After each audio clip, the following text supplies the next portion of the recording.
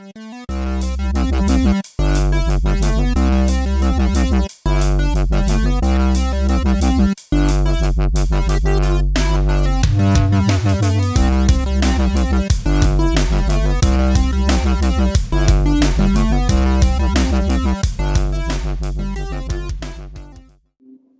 everybody, I'm Ramon Mejia from the LitRPG podcast. This is a live broadcast on YouTube, on Google Hangouts. We're broadcasting to the entire world, and a very small fraction of those people are actually watching us at this point. Today, it's just going to be a hangout between myself and some LitRPG author friends. We're going to start off with Jeffrey Falcon Logue. Pull him up on the screen for you guys to look at. Say hi to everybody, Jeff.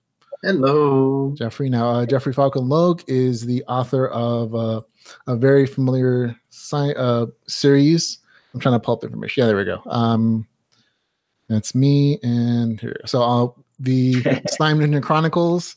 We also have his latest addition into that series, the Dungeon Wars. So there he is. So folks, you can go check out his stuff. The Dungeon Wars just came out real recently, so if you're a fan of his series, definitely go check out his stuff. Also on the broadcast, we have Gabriel Wrathweg, who is the author of I Am Gamer, which is probably your most popular series at this point, right, Gabriel? Oh, 100%. And we have also the author of The Warrior Academy and Earth Online, which is probably my favorite series just because it is so wacky and funny. And it was so experimental going into that because you incorporated music, you incorporated like this whole soundtrack bit, and there's a bunch of like really quirky, crazy, potty thing that goes into that series. It's one of the most original things I think I've ever read in our genre. I Am Gamer is a little more traditional. It's alternate history stuff, but you also get some action adventure, a little bit of romance. So really good stuff there. Thanks, and Taj L is our last member of the panel today. Charles Dean might be joining us a little bit later. But Taj L is the author of Ruins of Majesta, Volume 1, Blood and Cupcakes. We're all anxiously awaiting Volume 2, by the way. The next few days are actually up on Royal Road right now. So you can go check them out there. You can hit on Royal Road and just search for Ruins of Majesta, and it starts right where the book ends. So there you go, folks. Those are all our guests here. And of course, I'm Ramon Mejia. That's what I read in. I'm also the author of Adventures in Terra, Project Alpha, and Planet Bound. We just released the audiobook for Planet Bound. It's just sci-fi survival story with snarky AI, aliens, pirates, some really fun action adventure stuff there as well. So we all have things that we would like to get paid for. And people to buy our things because we all have bills. But today we're mostly just hanging out. So feel free to comment in the show notes about in the notes about any questions you have for any of us. Otherwise, we're just going to be talking and chat about the things that we're doing right now. So what are you guys working on? Let's start off with Gabriel Wrathweg. All right, cool, man. Oh, I'm glad we could all get together. I know it was all spur of the moment, but that's pretty cool. You know, it's like, hey, what's everybody doing tonight? Let's shoot the shit. Yeah, that's really what actually happened. It was like, oh, who wants to hang out tonight? And then someone's like, oh, let's stream this. I'm like, why not? Content. Yeah, it's fun, you know. I'm actually working on Earth Online 5, actually. You know, as a matter of fact, which I'm pretty excited about. I should finish that up in February. Right now, I'm concentrating on a new book I'm working on. I'm starting a new series. It's kind of like it's a Fallout post-apocalyptic LitRPG. Mm-hmm. It's not it was in the back of I'm Gamer 2. I was going to make it a harem, but it's not going to be a harem. Okay. There's so much money you could be making. I know, man. Like, dude, I could put out this harem book and hit like top 100, right? It's crazy how the harem's selling. Oh my God. I want to make a kitty harem for my main character. You'd hit bestseller. You'd be bestseller. Kitty harem. It's like, I love my kitties. I love my kitty cat. No, but I'm gonna try something new. I want to do this thing where you remember, like in the 80s, whenever you watch an action movie, there was no, I don't. There's like a 10-second sex scene. You know what I'm talking about? Like, sure. You get Commando. There's like a derogatory 10-second sex scene with just some random chick. You know what I mean? Yeah, Die Hard has one too. Mm-hmm. There's a little few seconds in there. Exactly. I'm like, I'm just gonna do that. I'm gonna do like 80s action flick. So instead of a harem, it's just gonna be a guy that sleeps with a lot of chicks. A lot of scenes of him waking up next to hot women, basically. Yeah. I get that. Shorter shorter, less like kind of, but you know. So I'm trying Don't to. spoil it. If he's shorter, don't spoil that for the audience. That should be a surprise. So well, at least they didn't leave in the middle of the night. Yeah, so that's what you're working on, Gabriel. So all that sounds very interesting. Yeah. I have noticed actually a number of authors are working on this sci-fi apocalypse RPG kind of system stories as their next thing that they're doing. So I'm like, oh, okay. Yeah, I know. Well, it's the same concept of like this post-apocalyptic world. It's a very fascinating kind of story to tell because you're combining post-apocalyptic storytelling with RPG systems that can be very fun, especially if you want to do something very popular like Fallout. So hopefully that works out for you. So that's why everybody's on it, right? Like it comes out, we play a game, you're like, oh man, I got all these great ideas. I'm inspired suddenly. Yeah, is that what you're playing? What is it? Fallout 76? Yeah. Okay. Yeah. I had to stop. I had to delete it I had to finish, stop, so I could start writing. Man, I get too much gaming. There you go. Okay. Next person, let's go with Falcon. What are you working on, man? I just put out my book last Friday. Congrats! Thank you. Congrats, buddy. So let's see. I'm kind of dividing my time at the moment because I also just graduated. So putting in together a life schedule, getting some putting in some workout, figure out writing, see if I can get a job, all that fun stuff. Wait, is an author your job? Part-time job, maybe? I haven't released anything in a year, essentially. So you just released something, so you'll get paid in that in 3 months from now. Yeah, in 2 months. Yeah. But I'm working on the video game. Yeah, that's what I was going to mention. Yeah. Certainly better than the version I sent you. Well, the version you sent me was essentially the first. It was like the first 2 levels in a boss battle, and I think there was more secret areas I never got to. I broadcasted when I was demoing it on the podcast, and it was good music, good decent actiony fights. You got to fight one mini boss for sure, the Gargoyle, which you featured in other videos, and it felt pretty good. So if you've improved on that, I think it's going to be a fine game.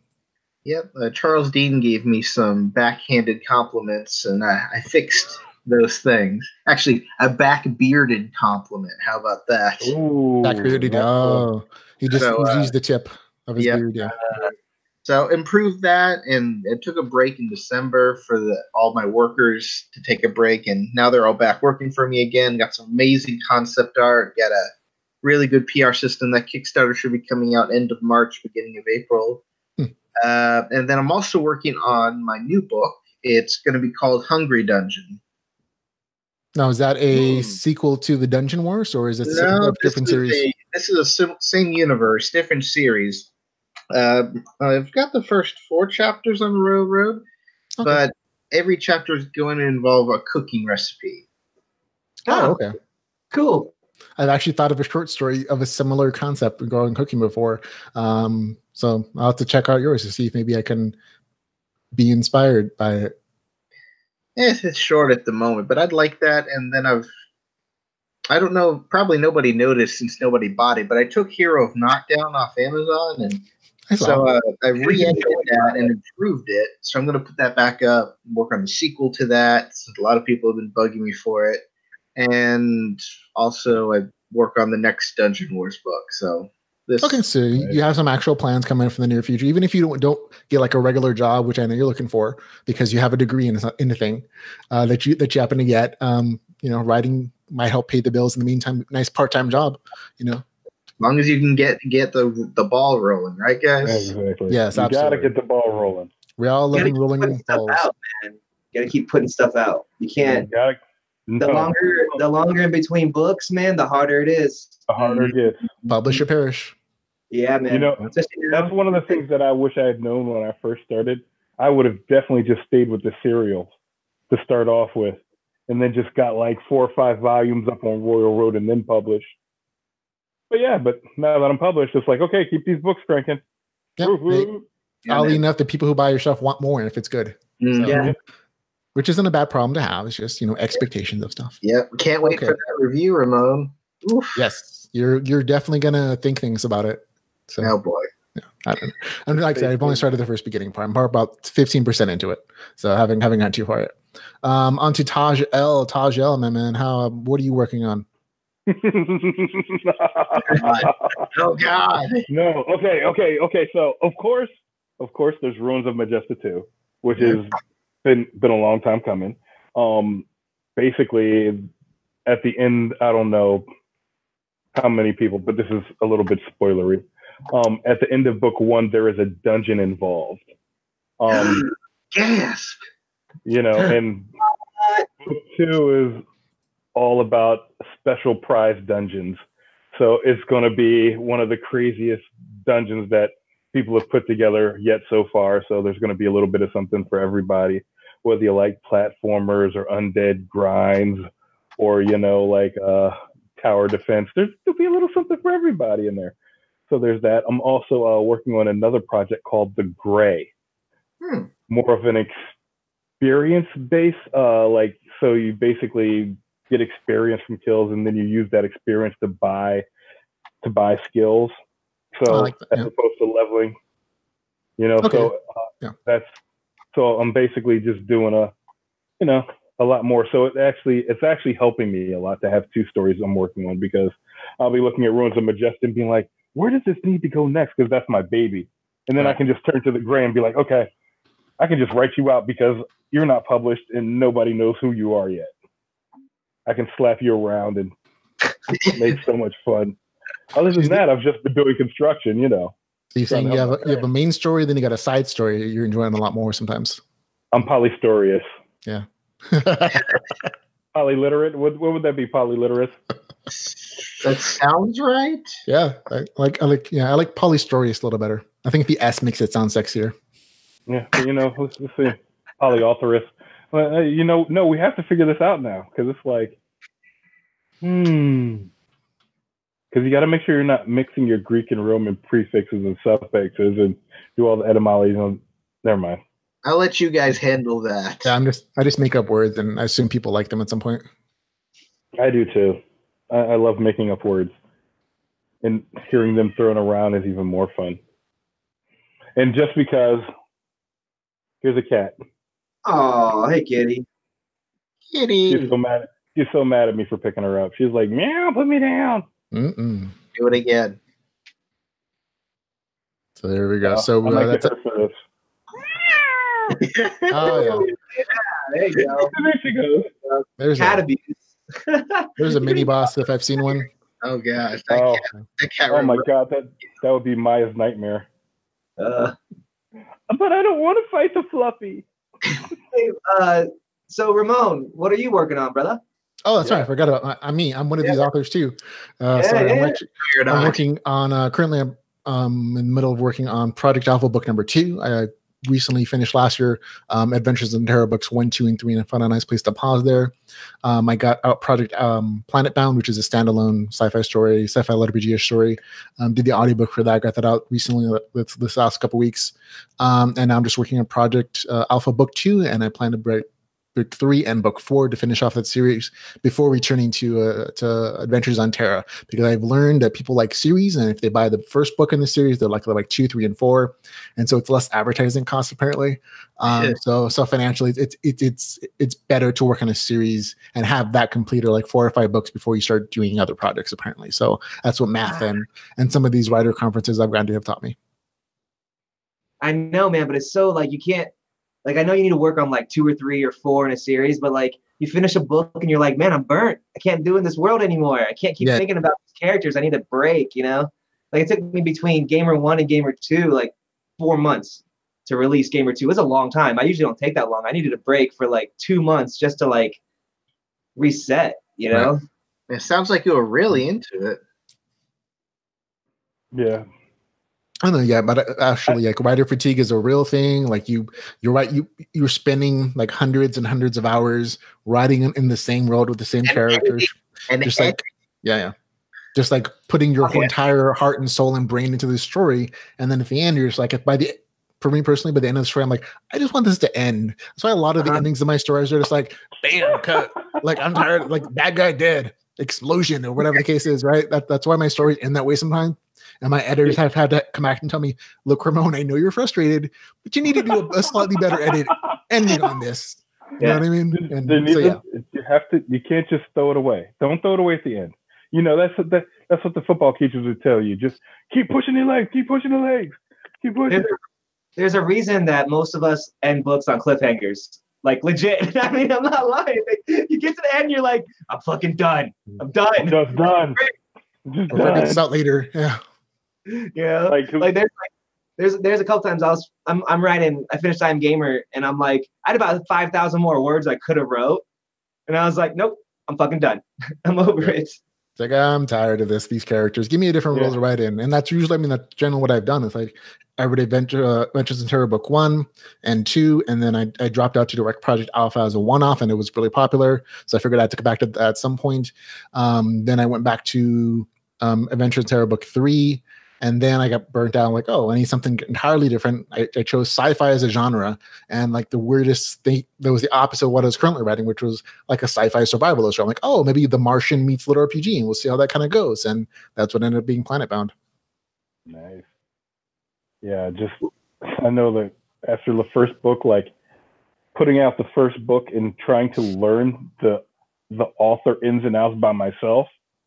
Oh my God. I was just like, when am I supposed to write again? I got this book out.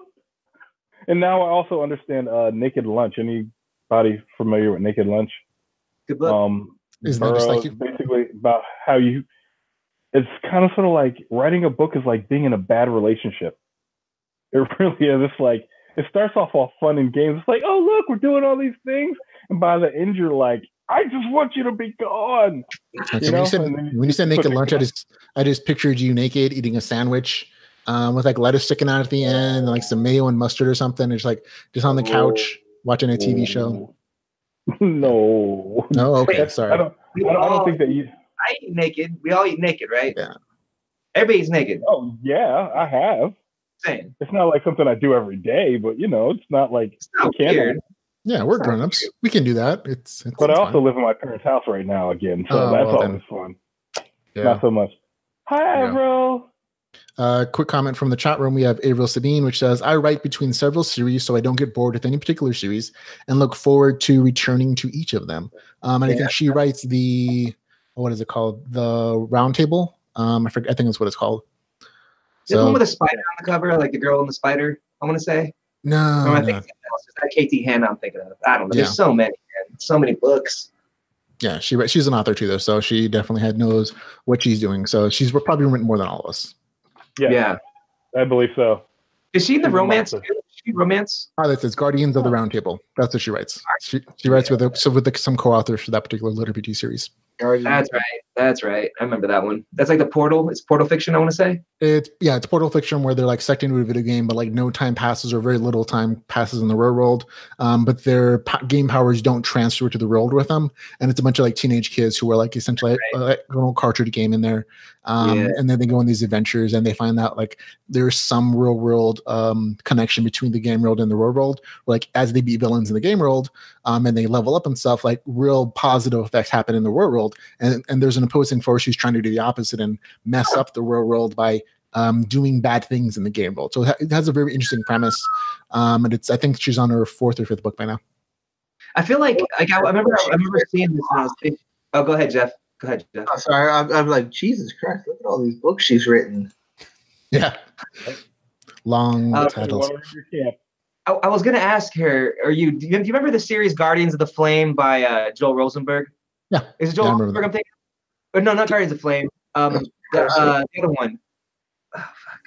Crag Keep and stuff. D&D players get sent back in time, like a 70s. This is a 70s series. It could be Guardians of the Flame that you're talking about. That it's an older series of books, yeah. I want to say it's Guardians of the Flame. That's what I keep on thinking of when I saw that Guardians of the Round Table was like the group of it is Guardians of the Flame. Sleeping Dragon, the Silver Crown, Sword of the Chain. Yeah. They just recently did a bunch of recovers for that series. Yeah, that's a good series. Hey, there we go. Here's a good one. What's your guys' favorite book or book series? And then you can't cop out and say, I love everything, because we all love everything. But one book or book series is your favorite? Let's start off with Falcon. Falcon looks like he's the most intensely thinking. It's like, no! So I'm gonna have to make a very, very awful confession to you guys. I don't read. You're illiterate? I haven't read any LitRPG or anything in the last year and a half.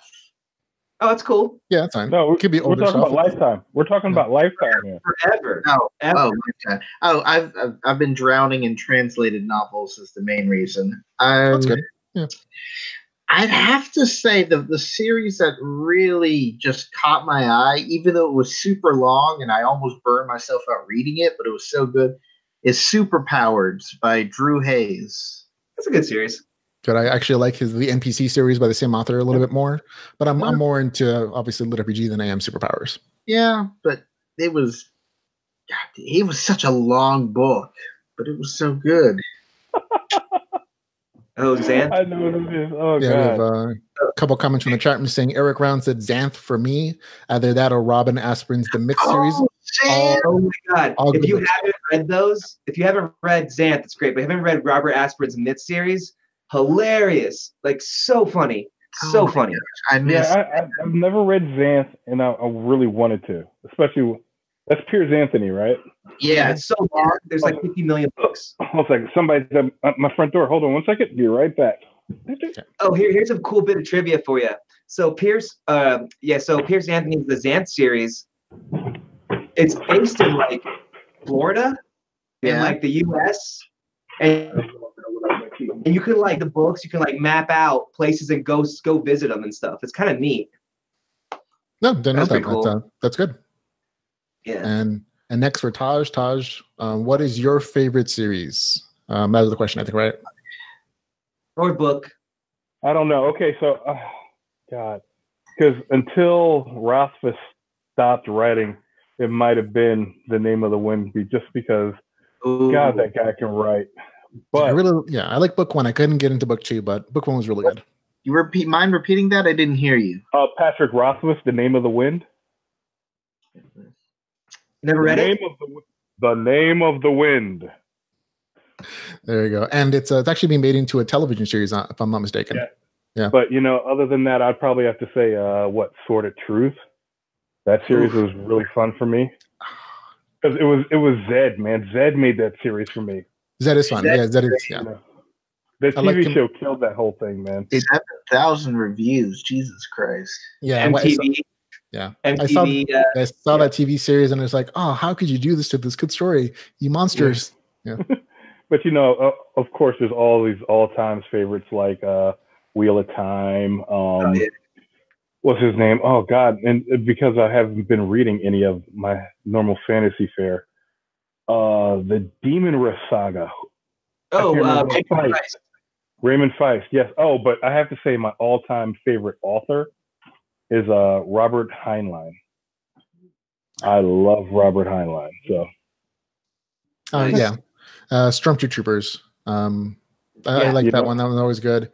A lot of Robert Heinlein stuff is his later works get really interesting. I will say, like he gets like these projections of like polyamorous relationships and like for forever. Transland, man. Yeah, he does a lot of like he does a lot of interesting things with the relationship and projecting them and into the future, like hundreds and hundreds of years. Like humanity's lifespan is different. We live for thousands of years. So yeah, social customs should change. But I always liked him for those reasons, in addition to like his good sci-fi stuff. Exactly. Yeah. Like one of my favorite things I try to explain to people is there's a scene in a book called Time Enough for Love. Where he's actually like that whole series starts off, the whole Lazarus Long series starts off with him being, like from a group or family that is extremely long lived. They all live like 1,000 years or whatever. He winds up being the longest lived individual in the universe. He goes back in time to fight in World War I, comes back to the United States, meets his father and mother. And there are these like subtle clues that his mom is like coming on to him. And I'm reading this book like, no, that's not normal. That's not happening. I'm just seeing weird stuff in my peripheral. Then all of a sudden it gets down to it and he actually writes the scene where they get busy. And I'm just like. And did you find this in like your school library? No. Okay. No, this was dollar store paperback. You know, like when you go into the what you call it, the bookstore, and they have like the dollar bin, I would just pick out the books without the covers and buy like 5 or 6 of them, and then sit in the house and read all day long. Like, yeah, this is my thing. But to be able to write that scene and not have you feel completely disgusted was an amazing, masterful stroke of writing that I'm just like, people just don't get it. Take that, Back to the Future. Futurama. It was pretty much just Oedipus, man. It's go and kill his dad, sleep with his mom, Greek tragedy shit. Like we all do the same. It's all the same tropes over, right? Hero's journey, we all do the same story, different versions, right? Definitely. Well, when they say going back to the beginning, they don't mean to your mother's bit. They do, man. That's what it is. That's why it's like these are why they're like repeated tropes in literature over every like generations and generations. Somebody writes this amazing story and it's some dude sleeping with his mom. Like it always ends up some dude sleeping with his mom. No, hold up. I don't think that happens very often if I think about it. Not me either. Or it's Old Boy. Yeah. I'm telling you. No, I definitely agree that there's nothing. Take on that too. Has the whole Electra thing going on too. Yeah, there's nothing really new. One of my favorite movies. I have a couple comments from the chat room for favorite series and stories. We have Jaren Frostwind says Stormlight. I'm not familiar with what that series is, to be honest. Stormlight. Is that Brandon Sanderson? Oh, it might be. You're right. I think I've seen the cover of that before. Yeah. The color magic. Gabriel Sabine says, I have a soft spot for fairy tales since they're what I was reading when I realized I wanted to be author when I was a child. And that was Gabriel Sabine. She says, fairy tales. Oh my God, you need to read Stormlight. Okay, thanks, Sharon. Yuri Bruce says, Philip K. Dick, one of my all-time favorites. Really good stuff, of course. Ever also says, she says, Faust, Eddings, Wirt, McCaffrey were some of the authors I read in my teens. And so and McCaffrey, definitely. Yeah. Jack Ryder. Man. Yeah. Definitely agree with that. Let's see. What else we have? Starlight, Sanderson, and a few other things. So there you go. Next is going to be Wrathweg. Did you already go for? Did you already go? I can't remember. Did you already say your favorite authors or your favorite series? I don't know. I don't think so. Yeah. Oh, you know what? Do you remember Sanderson also he did Mistborn too, right? The Mistborn. Yeah. Yep. That was really good. The way he did like the metal magic on it was so cool. How like I don't know, just how they fly with the magnets. I'm like, this is he was really power of iron, power of lead. Tin would give you sight, So yeah. Like that was a great one. At the risk of sounding sexist, like I don't usually get into like main characters as the females because like I always try to picture myself as a main character. And so it's got to be like really good writing get into. You can't picture yourself as a pretty woman. I can picture myself with many pretty women. It's just hard to get like my mind is like to become like I like to become the main character. Like there's a few like Robin Hobb. Like if you read the what are those the Assassins Apprentice series, those are really good. I like that. And then she has a couple other ones, but yeah, great book.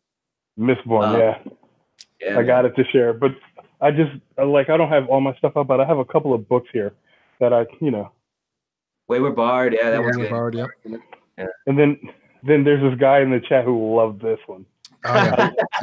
Eric Round's Couch Potato Chaos. Quite the nice book. Those are like the only 3 books I have in my living room that are mine. Yeah, I think it's my turn to talk about stories I like.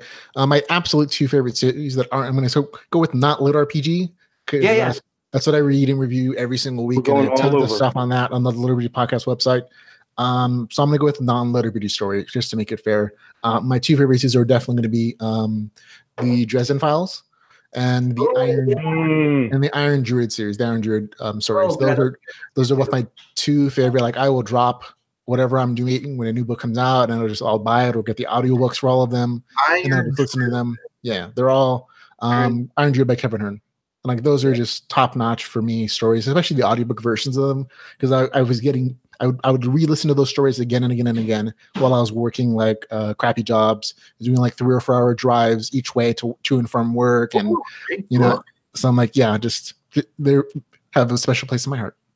Did you watch the sci-fi series, the Dresden Files? Yeah, I liked it. I really did. It was really good. Yeah. I think I think they're rethinking about making a new one, to be honest. So I'm like, oh, we'll see how that turns out. But yeah. Oh, I want to say 2 books that aren't LitRPG: Princess Bride, favorite, and then Good Omens by Neil Gaiman and Terry Pratchett. Those are my 2 favorite books. Good stuff. The author of Princess Bride just died not too long ago. Yeah, William Coleman, man. That was sad. Rip. But what's it called? Yeah, the Color of Magic series. Oh my god. I was always hoping one of the colors would be brown, and I could like see myself in that story for once. But yeah. I actually have never read the Color of Magic or the Discworld series. I watched the movies though. Yeah, if you like the movies, yeah, you'll love the books. The books are like infinitely better than that. The movies are surprisingly of any like story to television show or movies I've ever seen. Like the Discworld books come out the best, I think, and that's usually pretty where like they get like the essence of the story in addition to like the story plot lines, and if it because they're so beloved and they're so weird that a lot of that is easy to translate to like television sometimes. And I feel like Discworld, like, or not just Discworld, but like the series is just great in general. But like British, I think like British sarcasm, British humor really translates well on paper. Like when you read it, yeah, like the dry wit, it just translates better when you read it. But for some reason, like this one's great. The series is great too. But man, I love that. I always chuckle at my Doctor Who books. That's true. Yeah. And the what's called? And I just said it. I just said the name of the series. Doctor Who? Color Magic? No, not the Color of Magic. It was something else. Oh, Robert Heinlein. Hitchhiker's Guide to the Galaxy. Oh, yeah. Oh, great look. Yeah. Hitchhiker's Guide. Hey, look, Eric Rounds answered the same question. Like, I was listening to you, Tajel. I was paying attention. It's the Hitchhiker's Guide. Thank you, Eric. Thank you. You're amazing. You're totally amazing. You guys know Harry Harrison? Did I ever read you? Harry Harrison? Is that the author or the book name? The author. Like okay, he wrote a series called like Stainless Steel Rad. He wrote a series called like Into Darkness, where it's like alternate history, World War I and II, but like fantasy with like dragons and like tanks are like giant rhinoceros and stuff. He's really cool. He's a pretty famous guy. And I'm looking him up. He has a bunch. Yeah, I'm actually looking at a few of them right now on Amazon as you're speaking. I haven't read any of that. Is he the one that's inspired you for your alternate history stuff? He's one of them. Because he does this thing where do you remember the language Esperanto? Do you guys remember that? He used that. He used Esperanto as a language in this book. I thought was pretty interesting. Like in the space series, the Stainless Steel Rad series, I thought that was pretty ingenious. My favorite alternate history writer is definitely going to be Harry Turtledove. His stuff is absolutely. I think his stuff is really top notch. I think he has a. Into Darkness, Harry Turtledove. That's my bad. No, my bad. Oh, okay. Well, see, there you go. We both agree. Yeah. Yeah, like he does a lot of stuff. I'm like, oh my god, I'm just looking at it right now. I'm like, that's a lot of stuff for alt history. Like that's his thing. Yeah, he's great. Oh, there's that William Forstchen too. He does this like Lost Company series that's really good, like a Civil War company goes back in time. It's pretty cool into like this alien world where like these giant monster Genghis Khan type riders take over. It's really cool. Check that out. That's a really good series. The Lost Regiment, I want to say. Yeah. Sorry. I'm getting some new reads. Some more things that'll keep me away from writing. Just what I need. Death in the movies. What's Death in the movies? Death, the character in Discworld, right? Yeah. Oh, okay. Yeah. Got it. Okay. So we did books, games. Anybody playing any games right now? Yes. Slime Dungeon? Is that besides my game. Oh, okay. I was playing Tekken last night. You have to hold that a little bit closer. I can't see what you're playing. Is that Pokemon? Oh, Rayman. Is that what you're playing? Rayman is a good one. Oh, that's the wrong one. I was absolutely going to bust your balls if you're playing Pokemon Go or Pokemon Let's Smash Go. Brother.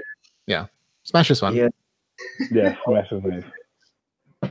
I got lots of comments from the chat room here. We got ESO, Elder Scrolls Online, Danganronpa, All right. Red Dead 2. I thought it was pretty popular. Red Dead Redemption 2, Fallout 76. We have Neverwinter Nights, Monster Hunter, and Ark. Wow, Avril is playing a lot of games. How does Avril have so much time to write all these books and play all these games? What the heck, man? I think she's calling your research. Which you should. Oh my God! I will watch this amazing 20-minute documentary on Dead Space yesterday. Yeah. Oh my God! Where the creator was sitting there talking about how he wanted to make a game that was completely different. And the scene where the tentacle comes out and snakes you around, he basically had to redo all of the animations for the whole game. It was crazy. If I can find it, I'll link it up. But it was great. Yeah, it's such a fun game. It did space survival horror better than anybody else, I think. Even since then, yeah. You know, let's talk about that for a moment, because we're moving into 2019, and a lot of the great game studios that we grew up with are now in a downward trend. So let's try to call up some of those great games from, let's call it the early 2000s, the golden age of games, really. Well, I don't know if it's the golden age, but it is an age. That's kind of opinionated there. Golden age of games. Yeah. I mean, hey, I was born '94, so that's my golden age at least. Okay, that's a fair statement. Yeah. I was 13 when you were born, man. I've been playing games for 8 years already, bro. like I was macking out on Pitfall on the 2600, man. Like, my first thing was the Game Boy Color, so. Do you remember playing yellow? That was my back in my day. Game Boys didn't have color. That's right. Back in my day, a Game Boy was me drawing chalk on the sidewalk. Do you remember the first game where you could have a save on Nintendo? You remember River City Ransom? I don't recall that. No. Oh God, man! That was like a fighting game, wasn't it? Yeah, it was a side-scrolling fighting game, and you had one like save. Yeah. Oh wow. Nope. Man, that's old. I'm old. Attack of the Mutant Camels on Commodore 64. No. What? Commodore 64 had some good games. Yeah, Avril on the chart says. Avril says I was born in 1974, so my first game was Attack on the Mutant Camels on Commodore 64. So she beats us all. She looks amazing in her profile pic. So whatever you're using, share the secret, love. Yeah. You know, if I shave, I'll look young. I was born 75. Definitely not as pretty as Avril, though. I don't think I'll ever be as pretty as Avril. No, it's just not going to happen. No, I'm sorry. You got to shave first. But even still, I still won't be that pretty. Like if you like women and there's a guy shaved and there's a woman that's not, yeah, she's going to win. It's just the way that nature works, I guess. I don't know, man. I've met some people in my life who really scared the crap out of me when I figured out they were not a woman. Yeah, I've had that happen in my life too. I live in Philadelphia. I've never had the surprise after the night at the bar, though, thank God. But I have had people come up and be really friendly and and duck their chin and hide their hands, and stuff. And then it's just like, wait a minute. Like we're all looking for love. It's No, there's nothing wrong with that. Yeah, it's fine. It's a shock. I mean, I'm not going to stop anybody from doing their thing. It's just not my thing. Right. Okay, that's fair. Politely refuse. So classic video game favorite. So what's your favorite classic video game? We have one from Tajal, I think. You mentioned one. Was there different ones a favorite of yours, or not just the first save game you had?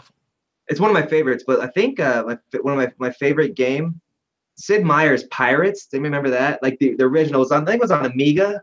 Like you had a ship and you could sail around the Caribbean and tag different ships, little ships. Yeah, little pixels. Towns. That's a great game. Sid Meier's Pirates, man. Okay, love perfect. That. There's one from Gabriel. Taj, you have a favorite? Mist.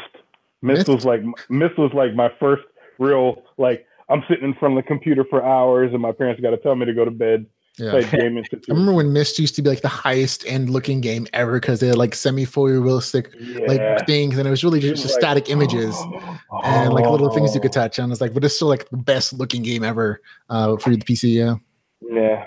But like I still have not finished so many games at this point in time. I never finished Myst. I got like halfway through. I'm like, okay, I'm just stuck, and I got 3/4, and it's just like, yeah. I didn't want to buy the guide.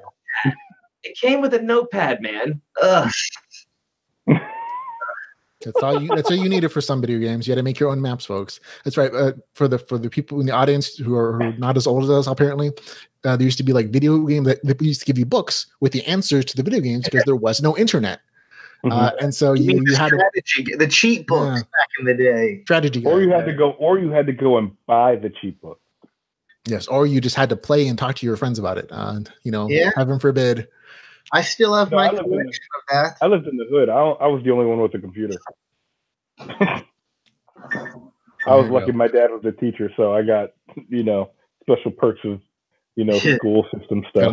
Nice computer with all the C code you could write and define the file names, and I once got a secondhand computer from my uncle who was an engineer, and for some reason I found out like how to like pull up file names, and I found all the secret stashes of his adult games that he had left in there by accident. So I was like, oh, okay, they're fun.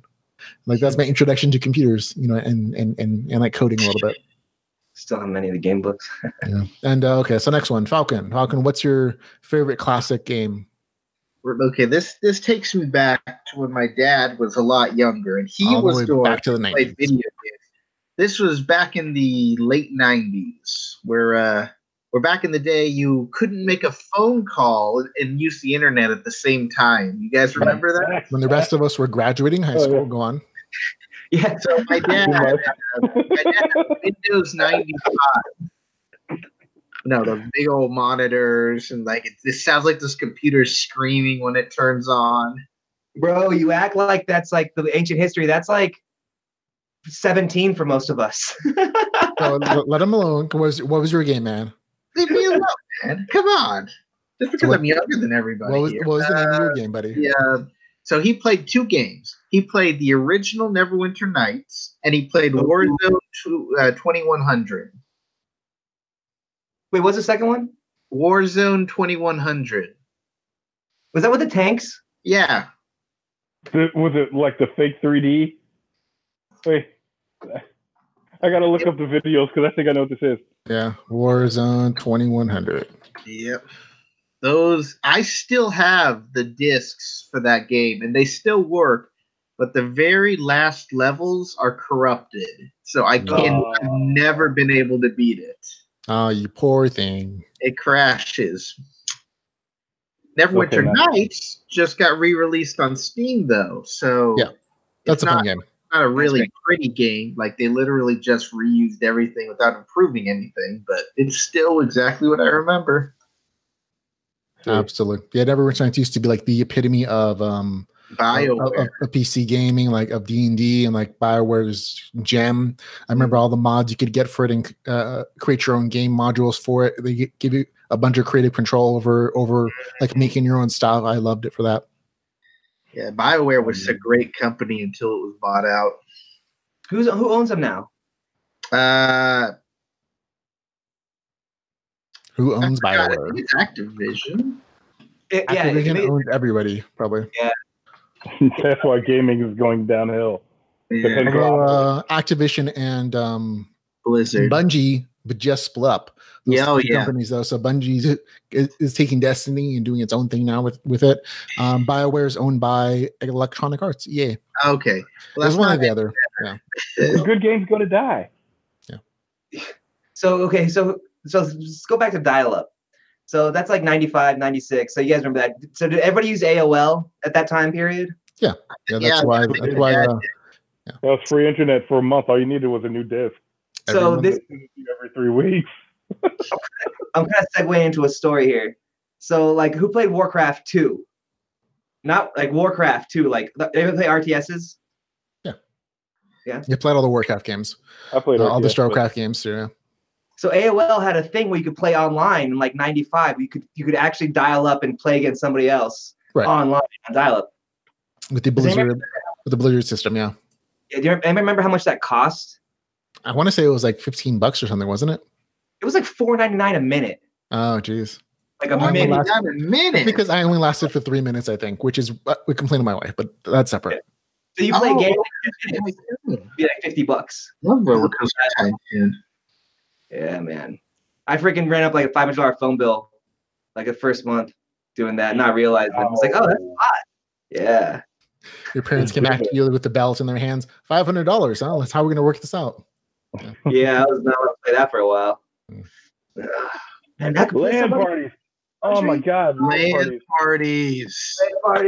But folks, you have joined the Old Man in the Computer Age podcast here.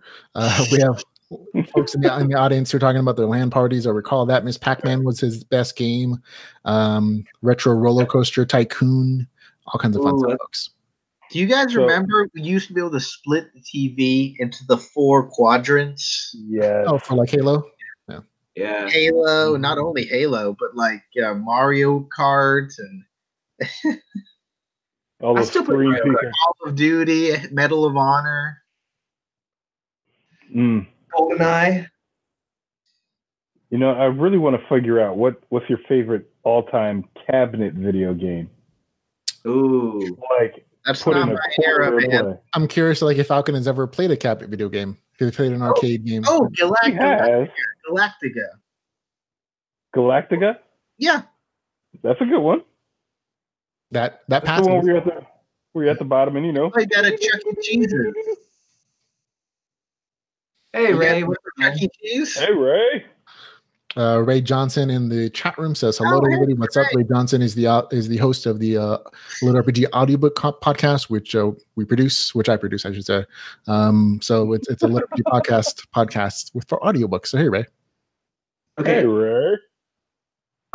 Cabinet games: Simpsons, The Avengers, The X-Men, and you have 4 people. Remember, you could have 4 people play at the same time.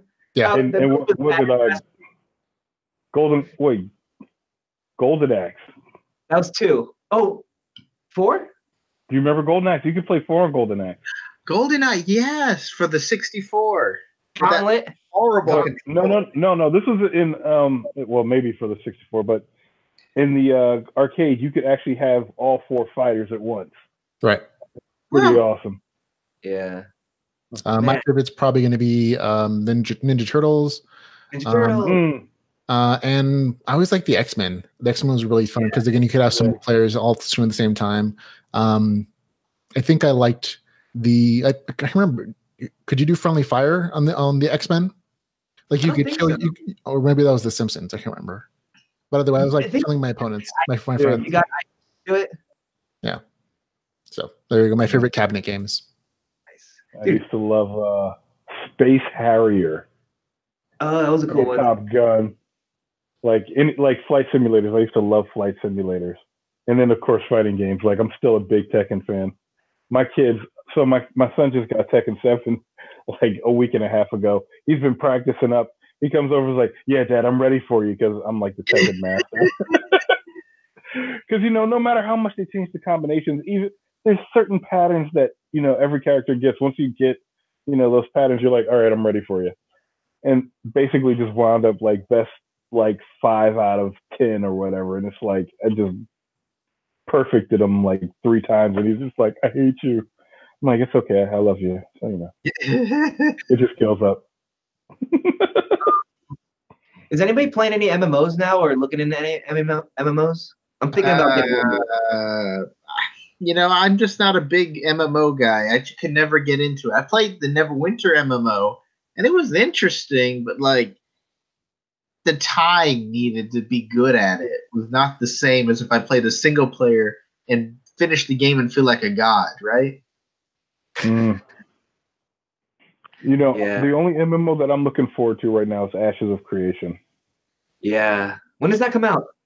You know, I have no idea. Which one? Ashes of Creation. It's a really open world, and it just seems like... So I've never played MMO before, so I've never played like Warcraft or anything like that, which is like insane to most people I talk to. Yeah, so I really want to play an MMO. I need to. So Ashes of Creation is probably going to disappear for like 3 months. Wow, they did a Kickstarter for that. Mm-hmm. Pretty good. I want to pick one up. I need to get into one. It's been a while, and we're freaking writing in the genre. It's been so long since I played one, you know? It's like, I got to get, it's been so long since I'm just saying, like, I don't know. No. Like, I want to pick up Terraria again, too. Oh, yeah. I feel like Ashes of Creation has had like multiple release dates that they haven't met for the full game. Yes. So yeah, that's the issue. I'm looking at it. I'm like, oh no, August of 2018, October. I'm like, oh okay, that makes sense. It looks really cool. The creation, the class system is really cool on it. Yeah. I'm pretty interested in that. But as far as MMOs, I played a ton of MMOs, not as much anymore because they do, like Falcon said, they require a ton of time to like invest into levels and clans and everything. I'm more of a single player kind of campaign guy, but I played too many to remember, to be honest.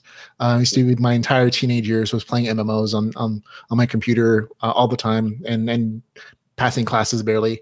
But most recent ones I probably played are Neverwinter Online. I thought about playing Fallout 76, just haven't purchased it because again, no time. I'm writing books and reading them mostly. But nothing really has been catching my interest for like a really long time because like after a while, it's just like the same thing. It's like, oh, it's a bunch of grinding, it's a bunch of questing, and the stories are just like not super amazing. So unless you have a bunch of friends that you play with on a regular basis, I have a better storyline with like single player campaigns. See, I want to find, like, I'm waiting because I think Ashes of Creation, you can like go somewhere, it's so open-ended, you can build yourself a base with friends, you know, kind of like an arc, but there's more to it. I think like I really wanted to get into a game like that. Yeah. Also for me, LitRPG is just so much better than any MMO. It's like for me, LitRPG has replaced all the things. You know? It represents all the stuff I wish MMOs were and VR games and all that other stuff. So that's probably part of it for me as well. Because VR MMOs are completely different from MMOs, and it's like we're all just like waiting for that day where we can dive into like a gel bath and be like, "Take me away." Oh, did you? Okay, this is totally not. This isn't off topic, but it's kind of on topic. Did you hear Elon Musk announced like he's like months away from releasing his neural net? I'm sure he says that about a lot of things, like months and months away from the hover car and from the tunneling under the earth to make things. And he's a big dreamer, and we'll see how that turns out. I have a couple comments from the chat room for games and MMOs they played. We have AOE was one, and AOE 2. We have also from Avril ESO, Elder Scrolls Online. She says she plays RuneScape Classic sometimes, which was a very fun game. It's the end. AOE. So there are a bunch of other stuff. But yeah, Elon Musk and his neural net. We hope that's true. We all know it's probably not though. But okay, so he did the tunnel, like the mile underground for 10 million, which is like 90 million under budget. I mean, I don't know. He's got the rocket, the Falcon rocket did its like landing stuff. It's doing well. Yeah, they only fail and crash a few times out. You gotta break a few things, man. Just saying. I'm just saying, like, I don't want to be one of those breaking things with the neural net in my brain yet. Well, that would be a great story. What do we think? Like, I was one of the first beta testers. I've been stuck in the black space. Yeah. Okay, here's a question. So they go, hey, we're beta testing the neural net for this full immersion MMO. Are you in? Do I get paid? No. I'm gonna. Can I write a story about it afterwards? I would probably say yes. Personally, I would like yes. I'm always one of the guys that if it's proven at least moderately safe, I'll probably go for the full brain implant for virtual reality for full immersion. I would totally go Matrix style like implants and everything. It's not proven safe. You're the first test. It's like you're gonna go first. Hey, you gotta go first. We'll give it to you for free. You're in? You're in? I would probably be in. Yeah. How about you, Jeff? Whoa. To be some life insurance on that. Insurance, man. No, nothing. You're in or you're out. It's just it. Hey. No way, man. So if I'm a provider for my family, I need to have some insurance in case you brain dead me. Falcon's a no, I guess. I'm a yes. Taj, what do you think, man? Would you be a yes or a no if you got a alpha spot on the brain interface thing? Okay, so here's my little caveat. If it has like any type of battery powered things that go in your head, I would probably say no. But if it's just like metal wires that link up to certain areas of your brain, and they stick a probe in and they, read that information, I'd probably be okay with it. And the only reason for that is because I have a severe fear of electromagnetic pulses. You'd kind of be under though, so you wouldn't even know. But you don't know. No. But like somebody sets off a dirty bomb, you know what I mean? It's like the electromagnetic energy is just going to, and it's going to fry inside of my brain. And that is so Taj is yes with the caveat that there's no connected battery system. Okay, that's fair. What about you, Gabriel? Oh, I'm in, man. I mean, I write about it, right? Yeah. Like, I mean, I don't know. I'm in. Let's do it. Let's see what happens. I mean, okay. Well, there you go. You know, they did something else before. They have like mice and monkeys and stuff. You know, so hey, let's go. I feel like he's thought about this a lot more than the rest of us. But we have a couple answers from chat room as well. Ray's hilarious. Ray says, no way I would go after they work out the comas and the deaths. Ray Johnson says you end up like the MC in Domino Finn's Afterlife, don't beta. Eric Round says, yeah, I'd probably do it. I need a computer in my brain. Avril says, hell no, someone else can be a guinea pig, smiley face. And Ray says, I work in IT. Shit never works the first time. And exactly. Yeah. Exactly.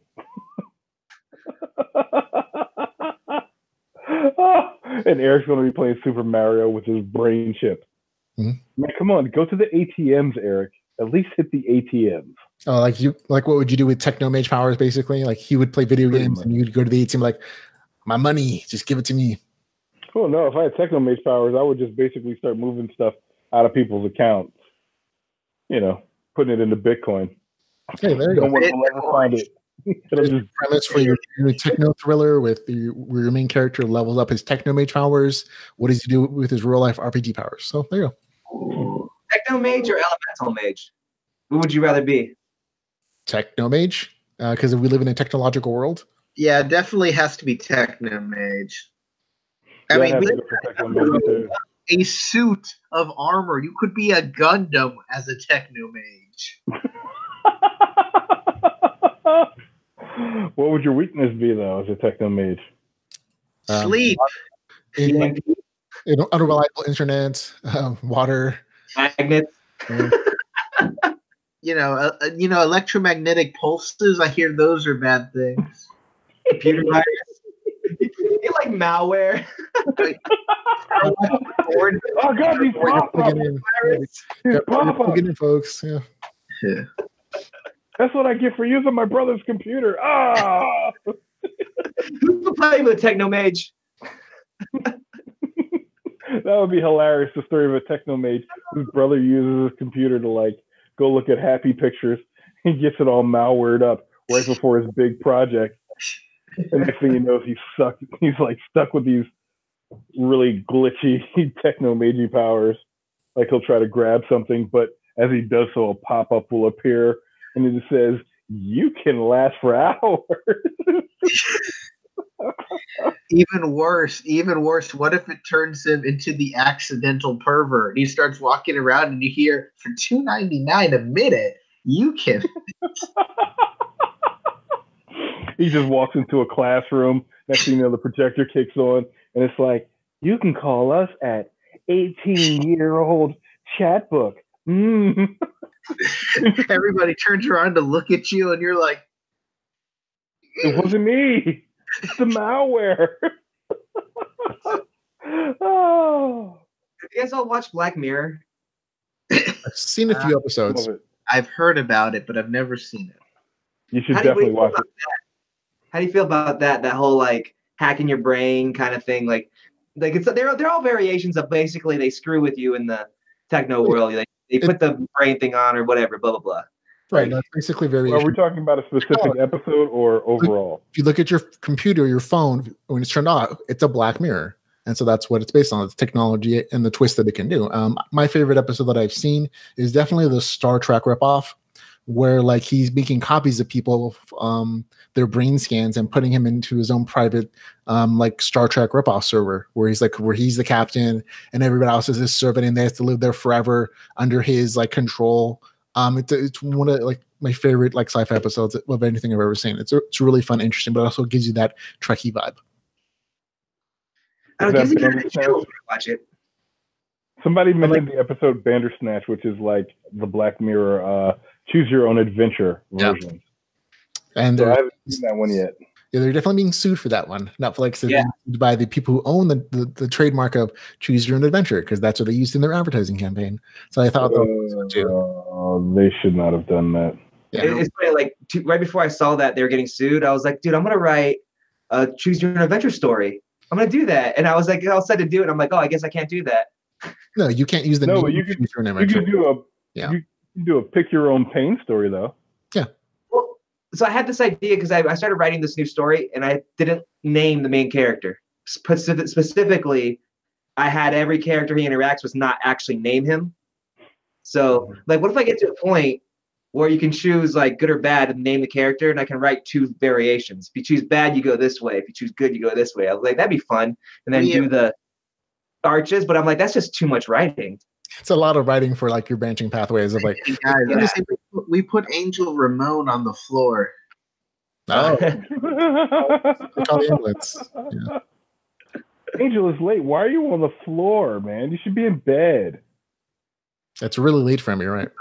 Callister is like, it's late here. I have to leave in about 15 minutes. But is it daytime behind you, Falcon, that I see in your window there? Oh no, that's the light. Never mind. Sorry. I was about to say, shoot. At this point, it's starting to get dark outside for you too, Ramon. Oh no, yeah. It actually gets really dark here early, like 5 o'clock-ish. Yeah, 5 o'clock for here. Yeah, man, it is just nasty out there. I'm at the bottom end, so no rain or snow, but like it's gonna be cloudy for 2 weeks. What's up, man? How you doing, bro? Welcome, everybody. Hey, Mr. Carlson. Cool. Folks in chat, we get Emmy Carlson, Andrew Ramon is popping in and out. All kinds of nice people in the chat room. He thought it was drinking with Charles. Hey, Taj, when are you doing the audio for Ruins of Majesta? Have you done that yet? So I just Tim Markowitz gave me the edits back for Majesta, and I was in the middle of a build and just didn't have time. So I'm going to be starting on the edits for that this week, and hopefully just knocking it out this week, getting it to Annalise Rennie, who's going to be doing the book, because she's been waiting for it since the beginning of December. So it's like, oh, okay, I'm just dragging my feet, making myself look bad. Okay. Okay, so let's explain the process for people who don't know how audiobooks work. You have your regular audiobook, your regular novel, and you want to make it into an audiobook. What process did you go through to find an audiobook narrator? A lot of us use ACX, but you might have used something else. Actually, I was approached by Annalise, which is kind of nice. Oh, so she approached you directly? She read the book and she was like, hey, you want me to do this? And I was like, yes, please. Perfect. Like, I was actually not going to do the audiobook for a while until I got a couple of books out, because it's actually kind of cost prohibitive. Yeah, if you're doing a pay per finished hour, where essentially you're paying the audiobook narrator per hour of finished work that they do. So for a 10-hour audiobook, it can be potentially thousands of dollars or 20, whatever it is. Exactly. Alternatively, you can do a royalty share split, which means that you're splitting the royalties you get from Audible between the two of you and whatever percentages you guys work out. But I assume did you go with? Which you're already splitting with Audible. You're already splitting. She was very kind to me. That's all I'm going to say. But she was very kind to me. That's perfectly fine. I understand that. Did you go with royalty split or paid per finished hour? Royalty split. Perfect. And that means you have less of an investment as far as like paying her, and then she's going to just take a percentage of the profit. And that for a lot of authors, that's a really good way to do it. Like you make less more money, obviously, if it does really good, but you have less of a risk as far as like a financial risk in paying somebody to do, whether you know it's going to succeed or not. And so those are ones. So, but you also mentioned that you did editing on it first. Yeah. So basically, I'm doing a rebrand for it as well. Got new covers. Because I've realized that the cover just doesn't really attract that many people. I think it's beautifully artistic, and I personally love the visuals of it. But as far as like attracting readers, yeah, it's a little hard. So I'm redoing that like that, so that's getting redone. So at that point, I'll be coming out with the paperbacks, because I still haven't even done the paperbacks. So I'll be coming out with the paperbacks, the audiobooks, and shortly followed by book 2, and hopefully this third book as well. So I'm just trying to pound away at it all. How far along on book 2 are you? Huh? How far along on book 2? Wait, I'm about 100,000 words in. How long is it going to be? It might be longer than the first one. Jesus. That's one of the reasons why the second series is there for me, because, you know, like I sit and I pick and I knit, and you know, it's like, I don't like this the way this is going, and you know, and then all of a sudden I come back and it's like to the gray, and it's like, okay, I'll just keep writing this, you know, because that like I said, I feel like I can like slap that one around like she's just a dirty little girl, you know. You know, sometimes you gotta have something. You just get in quick and dirty. It's like that one I'll fix in editing, you know. Right. Where Majesta is like, no, this needs to be perfect as I write it. It's one of the worst things to do. But I edit while I write Majesta. I just can't help it because I'm always going back and checking what was that stat? How many pieces of this did they have? Because it's crafting based, so I have to maintain resources. Do you not like write that down as it goes, or do you just like reference your material? I do write it down as it goes, but then, you know, you start getting to something like, wait, how many spools of thread did she have? Like, I have not created a full inventory list, which is one of the reasons I probably need to create a full inventory list. Excel is wonderful for that kind of stuff. Like, you just keep track of it and you just make more and more pages. I have like 20 pages of like inventory list for each chapter. Like each chapter, basically you take a snapshot of what happens at the end of that chapter. So if I need to go back and reference something, it's just, chapter, like stat pages, inventory, skills, all that good stuff for each character. And it's just pages and pages of Excel sheets. And yeah, pretty much. And one of the things I do is like, sometimes I'll be like, oh, this part didn't get released yet. Let me go ahead and, go ahead and add this little fudge on day 10. Oh, and then I can go back to day 11 and make it all happen. So it's nice that way. Right. Right, definitely. So that's good. So you said you're editing now. So you're redoing the edits to make it cleaner a little bit, and just for the first book, yeah. So the second book I'm still in progress. Right. So that's good. Yeah. I mean, it's nice to have the two come out, because you can use the release of the audiobook to promote book 2. You know what I mean? Yep. And so that can be nice, especially if you're going to rebrand it. Yeah. And if I can get it done in time, hopefully I can have Annalise do audiobook 2 as well, and just that way for all the audiobook feeds, they'll be like, oh my God, there's 2 of them, let's do it. Right. Now that's definitely better for the brand. So it should take her like a couple of weeks to a month to actually record it, and then it's another 3 to 4 weeks to actually get Audible to approve it. So as soon as you're done with writing, you know, that audiobook could be out as soon as 2 months. Yep. That's why I'm gonna go ahead and just pound it out. I also got told by my editor that I have a ellipsis fetish. An ellipsis fetish. Well, you do have some sexy ellipses. I know, but see what you did there. But it's funny because I just haven't found any way to pause speech like an ellipsis. Like an ellipsis is like, well, why did you? You did that. You did. And you know, it's like. You mean a dash? You could use dashes. I don't like the dashes. You know, I use M dashes too, but M dashes usually mean that it's like you're adding one quickly. Like, so it reads like, and then we went into the room because we had to go into the room because John was sitting there, you know? So. And this is a bunch of writer talk. Readers are like, I don't care. You know, it's just, I don't know. I don't know. He's like, he tells me that it makes my story a bit comic booky, but I'm like, my story is a bit comic booky. Like, yeah, I don't mind. All of our stories are kind of comic booky. They're very much fantasy wish fulfillment stuff. We have a bunch of superpowers, and we call them game powers. And so, yeah. Comic booky, video gamey. You know, I mean, that's the whole point. Literally where we're ripping our stuff off from. Yeah. We're inspired by heavily from things. Yeah. And the thing is, the gray for me is great because it's going to be a lot more adult, which is going to be great. So there'll be some F-bombs in that one.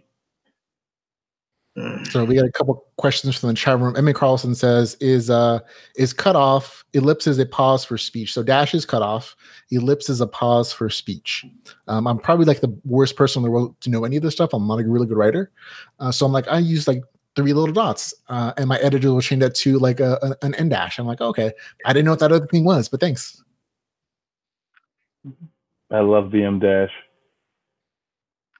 There we go. Okay, and let's see. One question for me actually says, Uru says they just looked at Project Alpha, looking for Project Beta, which is a great book name. I'm not using it, but Project Alpha Book 2 is going to be called. Project Beta actually makes more sense, but I didn't come up with it, so I can't use it. But they have the question of, is Armand's sister going to be into the dungeons? I thought about it in progress, so I might throw her in at some point. So we'll have to wait and see. I don't know. In the future, maybe we'll have to find out. I don't know yet. So again, if you have questions in the audience for readers or for the authors, feel free to ask them. I'm sure they'll be happy to answer. I'm reading Eric Rounds' comment. He says, my editor took away all my M dashes and turned them into comments. Where it's like, comma, and she did this thing, and comma, the continued speech. And I'm like, yeah. There's so many ways to write things. I'm finding out. I'm like, oh. Yeah. There is. That's an amazing thing in and of itself, too. Oh, my God. But there's just like the proper way to write what you're supposed to with right grammar and stuff. And that's how we should do it. But then, I don't know, I write the way I talk and the way I think. And that's how it comes out on paper. So, like, people knock me for my grammar all the time. I'm like, well, that's the way I fucking talk. Like, pretty much. I think Chuck Palahniuk is the best example, man. He just writes crazy ways, and it works. It's enjoyable. Some people like it, some people don't. Because holding dialogue to grammar rules, like unless people can't understand what your main character is saying, then you shouldn't worry about it too much. Because people speak in a certain fashion. Yeah. And that to me just seems to make sense. Like, oh yeah, sometimes you have to go back in and tweak it just to make sure that the understanding of the sentence is clear. Mm-hmm. Yeah, but no, like, dialogue is wretched. And just because I think everyone should watch Adam Ruins Everything, his thing about grammar rules. Just look up Adam Ruins Everything grammar. He basically goes back and shows how the words that are like grammatically correct nowadays were actually created by one guy who didn't believe lunch was a word. I don't mean dialogue. I mean, like, just writing in general. Like, it's basically just the way my mind travels. So it's grammatically incorrect a lot. I think Gabriel is speaking to me directly because I happened to mention some grammar issues in the last review of the game or two. No. People and 100 other people, man. You and 100 others. No, I mentioned it mostly because, like, there are a few places where you're like, your words just weren't the right words. It's just like spell check failed you, basically. And he's like, oh, this is a real word. It's just the right one here. So I was like, okay. Not even just that. I accidentally I uploaded the copy that I did in Grammarly first. I was like, oh, that's stupid. But no, I'm just talking just even after that, like, just the way my sentence structure and stuff flows, it doesn't flow right. And I don't use commas the right way. I don't do the right grammatic things, and I end sentences with prepositions, and I do all sorts of shit you're not supposed to do. But and that's okay. Right, so what's they get from their readers for their stuff? Because I know we all have. I know we have reviews where the common things like, oh, I don't like this about your story, or I don't like this thing about your story. What's each person's like biggest complaint from readers? For me, it's always going to be I write in first person present, and some readers just can't stand that at all in any way, shape, or form. They're like, they were 2 sentences, and they're like, nope, I'm done. See you later. One star review. I'm like, sorry. I'm like, okay, that's how I write. I'm not a real writer. I just, I felt like you're not a real writer. I'm not a real writer. I mean, I'm a writer. You paid to write stories, man. You're a real writer. Claim that, man. Claim that. You're more of a writer.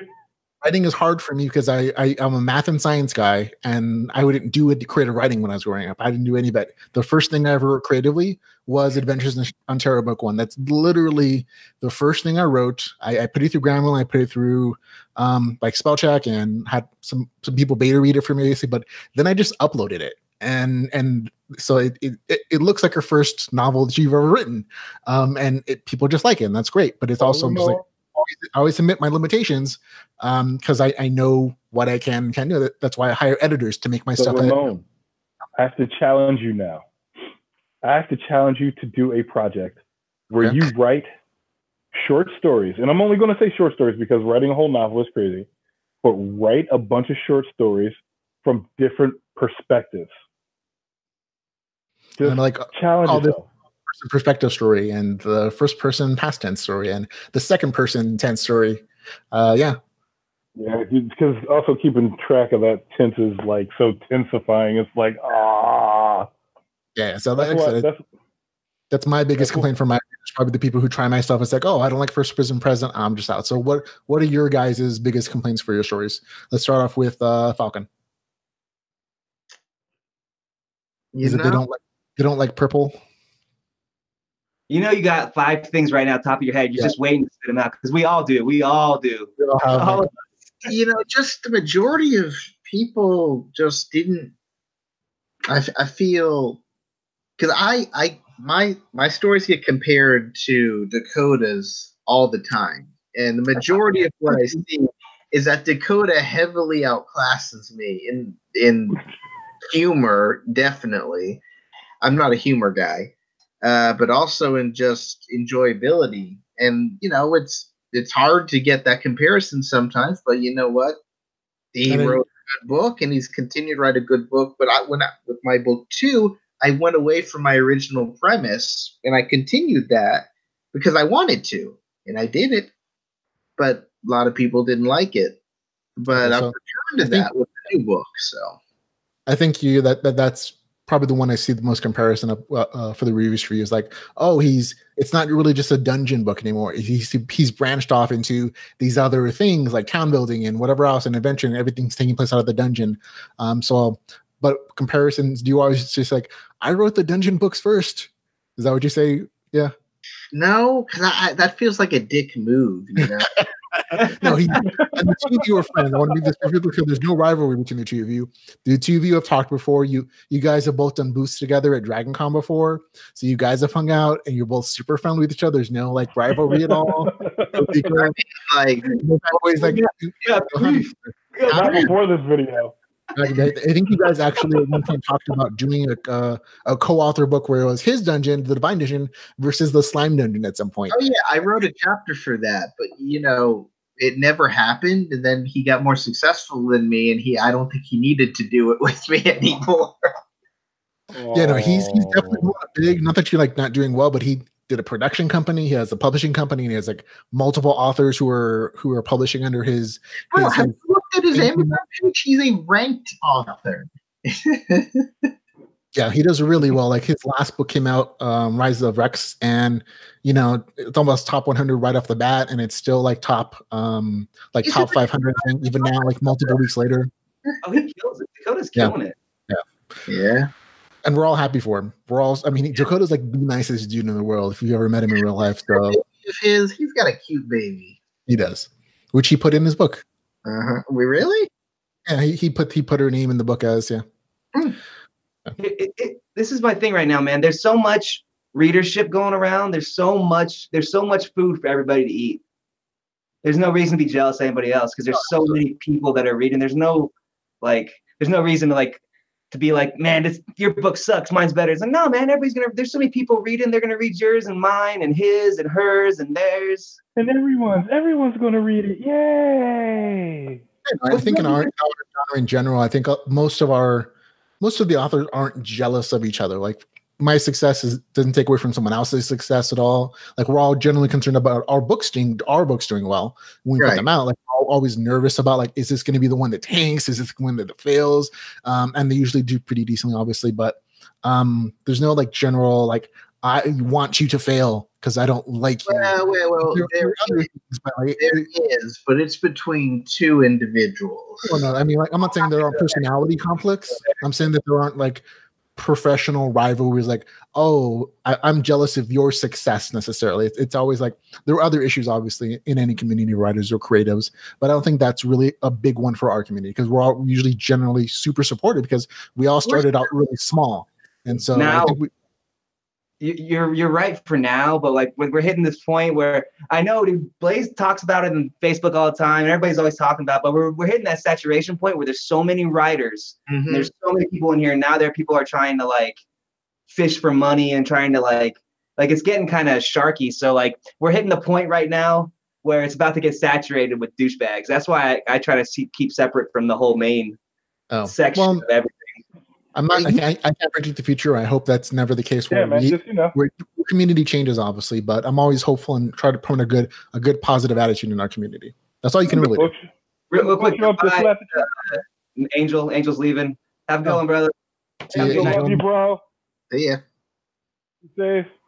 Sorry, go ahead. So there you go. Let's see. Oh, see, now there are people in the audience who are asking, like, who are the rivals? I want the chismosa. I want the gossip. Yuri Bruce says, we just got to say.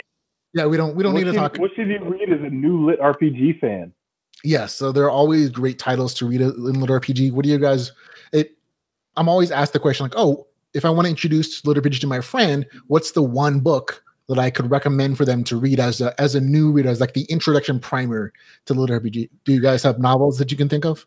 Oh, I'm thinking for the YA crowd, I usually suggest Awaken Online, because Travis has the younger readers on lock. For somebody who's like a book monster, I'll probably send them the Chatfield. Like, here, go read Morelia. There's 11 books there. I mean, if they wanted to enter Dungeon, then I could recommend mine, Dakota's, Rogue Dungeon, William Aaron. It's easy for Dungeon. I can't say for just general LitRPG. Definitely Greystone. Oh, and Greystone is finished now? Oh, my God. Oh. Yeah, Greystone. The ending was so good. That was a definite final ending. I'll say that. There's definite finality to that, to the Greystone Chronicles written by Dave Wilmarth. Russian books are good too. Yeah, I'd always actually like Way of the Shaman book 1, specifically just the book 1, as like a really good introduction. Like the rest of the books are really nice, I'm saying, but book 1 is the easiest introduction into the game because it's a very small one person story. Basically, he's in the jail most of the time. Yep. And so you get your crafting introduction, get your level stuff, and it's all there, and it's all very gamey. But it's also like a good introduction. Yeah. Wait, don't spoil what, Eric? And he does other things. So yeah, but it's nice. So it's Way the Shaman for me, probably for one of the good introductions. I mean, without saying my own stuff, because I've kind of crafted it to be very good on the introduction side, but that's a bias, obviously. So what about you, Gabriel? So I'm probably gonna get a little bit of hate for this, but when I read Ready Player One, is what made me start looking for LitRPG, because I read Ready Player One when did it came out? Whenever it came out, like 10 years ago? Like about 10 years ago. And then Ultra World, was that the first one? I want to say that the first Russian one? Ultra World, Play to Live? When I remember LitRPG, well, before LitRPG, because Aileron was the one who gathered everybody together for that. It was Ultra World. It was Bathrobe Night. It was those two were my first two. It was the Dragon. The Dragon's Wrath. Dragon's Wrath. Yeah. Where is that guy? Like, I'm worried about Brent Roth, man. Oh, he just put out his new book. He just put a new book out. What? Really? He just put out the new book. What? Daniel Black? No, not him. No. Daniel Black. You've had Daniel Black put out. I'm about to hang up. I did read the new Daniel Black, but no, Brent Roth, who did Dragon's Wrath. There's like 3 books. Yeah. His books are gone. Also, I think it's a consensus. A lot of us think he might have passed away, so that's why he's not continuing the story. But that's rumor as far as I know. But you know what? We would, as a community, I'm pretty sure we would continue to keep pushing those books to make sure they kept selling if somebody stood up for them. I did a discussion with another author who was here on the podcast. We did a spoiler review of his novel, and our question was like, who would you pick to continue writing Dragon's Wrath series? And I was like, I forgot the name of the author now. Ugland, it was his name. His last name. He does the Good Guy series. I was like, oh, Ugland would be good. His writing style and like his world building is very similar to what Dragon's Wrath is. So I'm like, oh, he would be a really good choice. What about you guys? Who would you pick to continue Dragon's Wrath? I can't remember. Can you give me a synopsis real quick? It's been so. Sure, Dragon's Wrath is. Eric Ugland just said me. Yeah. Huh? Yeah, man, totally. I picked you out. I was like, Eric Uglin's novels, the Greer series, was such a surprise hit with me. Like his covers, they're very 8-bit covers, and you don't think like the story's going to be a little kiddish or something, or like lighthearted. And his stories are very well crafted. He has a lot of good world building, good game mechanics, and I've always spoken very highly of his series in every single one of my reviews. And each story kind of gets better and better for me. And like his attempts to world build. And like the depth of his storytelling, like, oh, this is like really good. He always reminded me of Dragon's Wrath in that respect. And like I felt like, oh, he could, if he had access like his notes or something, he could probably do the story justice and continue it on. But that, mind you, that's just my opinion, obviously. But anyone else you guys would pick? I don't know, man. That's a hard one. It's like one of those things. Like, should I touch it? I don't know. Just. Oh, is that the one where like he had he was sick and he had to he sold his sports car, and like he goes in the game and builds his like into the cold. He like starts in the cold. He goes to the north, where nobody else is. And he builds a community there. He basically starts off as a regular single-player campaign. He's a part of a beta test for like the latest and greatest virtual reality system. He goes to like this grouping of gathering of beta testers, and then logs into the game, and he chooses like somewhere far off into the north. He eventually gets like this unique power by like doing this like weird challenge thing, going on top of like the highest mountain ever, and he gets like power, and then eventually climbing up. Yep. Builds like this whole community. It's the first that's been done in that game, and he's using it the best advantage to possible.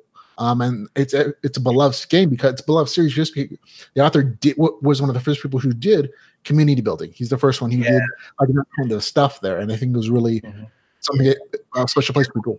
Actually, God, some of the raids he pulled, man. Some of the raids he pulled were epic. Yeah. I'd like to point out though, you remember back in those early days, it was hard to pick out the just straight lit RPG or game lit from some of the erotic stuff. A lot of it was kind of intermixed back then. It's still very intermixed in that people who write sexual stories like sex, and it's just in virtual reality, but they think they label it as LitRPG or harem or whatever the case is, and they're not really LitRPG, but those still exist. That all that is still there. To believe me, I look every day, and it's like, oh, I look at anyone. We got recommendations from the audience there. We actually have Ray Johnson said he'd recommend VGO by Hunter, Reading Get Online, as his introduction novel for anybody who wants to get into LitRPG. It's a really nice series that actually has a really quick premise in getting people into the game world. And it does a really nice introduction of like, oh, these are my systems in a very intuitive way as well. So that's a good one too. Mm-hmm. The land's good. The land is good. Yeah, nobody. I don't think anyone ever just good. I agree. It's a good first introduction. What's Cosmo? Remember Cosmo? Cosmo Yaps. What's his? Game. Yeah, that's a good one too. He's another guy from Royal Road. Yep. Yeah, he was. I love it. Speedrunner was a good intro book too. Yeah, the game is actually book 2 was so different. Who was Speedrunner? What's his name? Good night, Ray. I can't remember. No, Avril's going. Oh, Avril's going. Good night, Avril. Avril, before you go, I just need to know: is it Avril or is it Avril? I don't know if she's still here, but might have just left. Oh, she says D&D. Avril, is it? Oh wait, she's still. I don't know if she's still there. She just typed "bye everyone." We'll see. I want to play D&D. Oh wait. She says second option. Do you remember what you said second? Okay, it's Avril. Okay, like Levine. Okay. Yeah. Yes. No, not like Levine at all. Oh. She's nothing like a Levine. I never watched your the gaming ones you did with Charles. How'd those go? To whom do you speak? Me? Yeah. You're the. Yeah. I don't think we're reading any gaming ones, but to answer your question for Speedrunner, is that the Tower of Babel you refer to? Tower of Babel. That's the first book was good. Yeah, Adam Elliott. Wait, didn't you and Charles and Blaze do like a gaming session? Yes, they started it. Oh, you mean the D&D thing? Like tabletop gaming. Yeah. We did like 3 episodes, and then it kind of fell apart because people's schedules changed and our DM changed a couple times, and that not really great for continuous storytelling. But it was fun. That was like the first time I ever got to play like any kind of D&D system. Which reminds me. D&D we used, what was the other one called? The Fate system, because Blaze Corbin was running it, and he and he was DMing it, and I think the other guys weren't taking it as seriously as they should have. Then we switched over to D&D when Charles Dean took over as the DM. Like, oh, nobody. You played D&D, you expected the crew to turn into full murder hobos. Like, how can you not expect that? Like, we're going to take it off the rails. Like, I remember one part, Jeff was like riding a motorcycle away from everybody into the darkness. Yeah. It's just like, what are you doing? He's like, I'm just going over here. Then like something happened, and he didn't get to be part of that, and then comes back, and it's just like. And apparently we all never collaborated on what our builds were going to be, so we had a bunch of people who weren't. Nobody was like a fighter build. You had a bard. You had me as a mechanic detective. Jeff was like a stunt writer, so he could fight, but he could only fight with his BMX bikes. And so he could like get that first charge in and get away fast, but that was it. He had no hit points. And like who was it? Charles, I think. Hi, Ray. One was like a power. Dakota was a pyromancer, I think, of some kind. But he had like really crappy powers, and he was secretly like a fire starter. Like he loved to fight stars, but he's also a firefighter, so it was a nice twist there. But nobody was a fighter, like so nobody could stand up there and take punches. And so it was a really unbalanced team. I was like, oh, I didn't realize this. So actually, I'm going to be running a D&D session this coming Thursday. See if it's an experiment, but on the dungeon Facebook group, I'm getting 3 volunteers, and I'm throwing them into the slime dungeon. And I'd like to start a weekly rotation of dungeons from different stories as D&D locations. That's cool. That's a lot of work, man. It is. I have a lot of free time now, so. He's like, I don't have school anymore. I can do all kinds of things. Well, I have to work and write. Bro. You need to be writing almost that free time. Yeah, but you know, that money. You're still young. You got to get your money up first. Focus on career, man. Get the writing done. I published a book last Friday, so at least give me a week. I feel like Falcon should be on that. You got more books than me too. I'm like, I'm in my 40s for putting out my first book, so you got me beat. Don't worry about it. Oh, okay. This is going to alienate Jeffrey a little bit, but Ramon and Taj will appreciate this question. But like, how? I guess not mad isn't the right word, but like how angry or emotionally responsive or angry does it make you? Like everybody's like, you can't write, you shouldn't write your whole life, you couldn't do that, you should do this, you should do that. Now you're 40, you're 30, whatever. You're like, I just did my first book. I could have done this 20 years ago. What the hell? You know what? That's definitely, I think, a loaded question, but I think it's a fair question. So, Taj, you want to answer that first? My biggest regret in life is that I gave way too many fucks about a lot of stuff that I shouldn't have. You know, like if I could go back knowing what I know now, I'd be walking around with like if I could just beam back into my 16-year-old body and people come up, hey, buddy, what's going on? That's what's going on. I'm done with you. I got other things to do.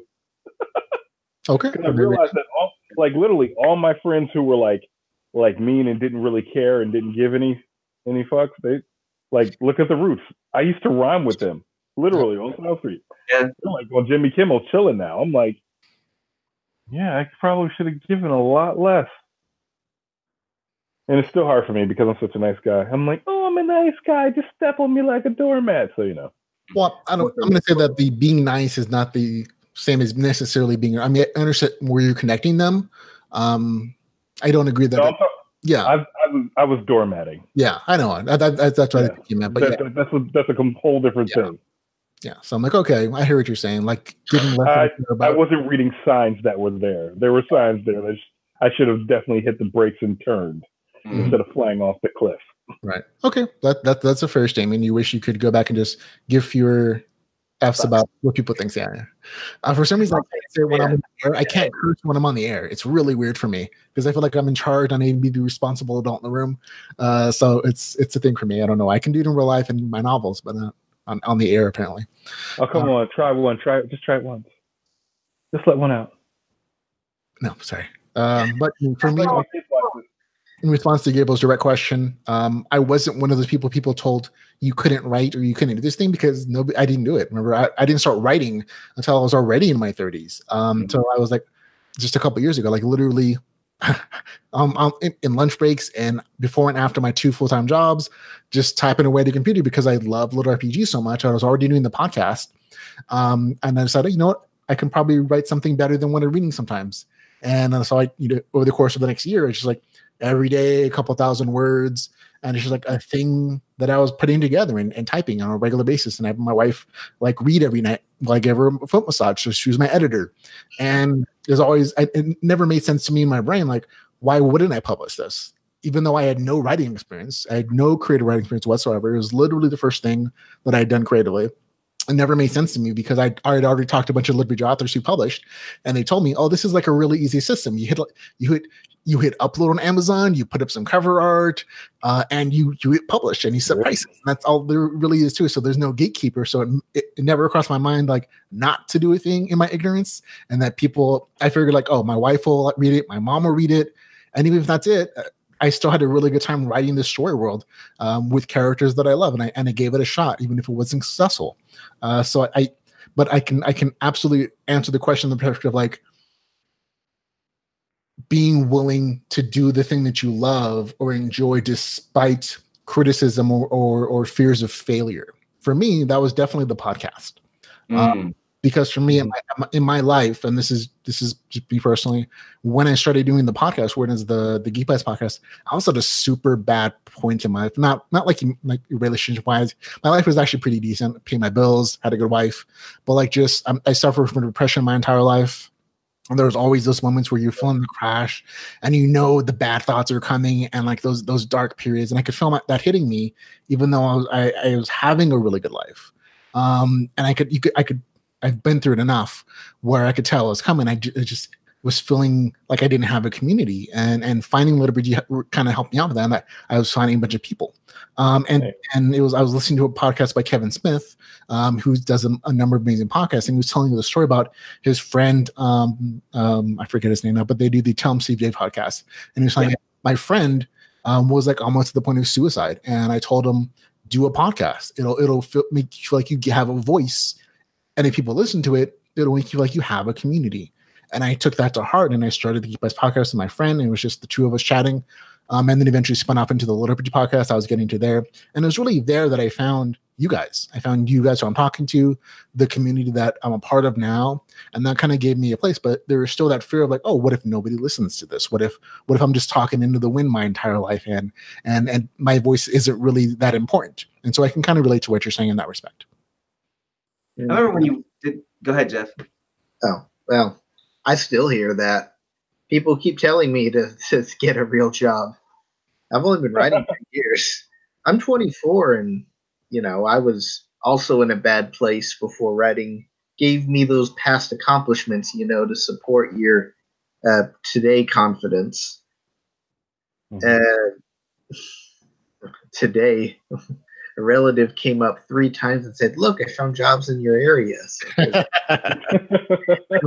his phone and said, "Look, I entered jobs in the local area." I'm like, and you're like, "Here's my Amazon page. Look, I have a job. I've multiple books out." Yeah. So it's weird for me because I'm technically one of the first guys to get in this genre. At the same time, I'm usually the youngest guy in any group. So in that sense, it's weird because my life is sidekick so much lower than everybody else's.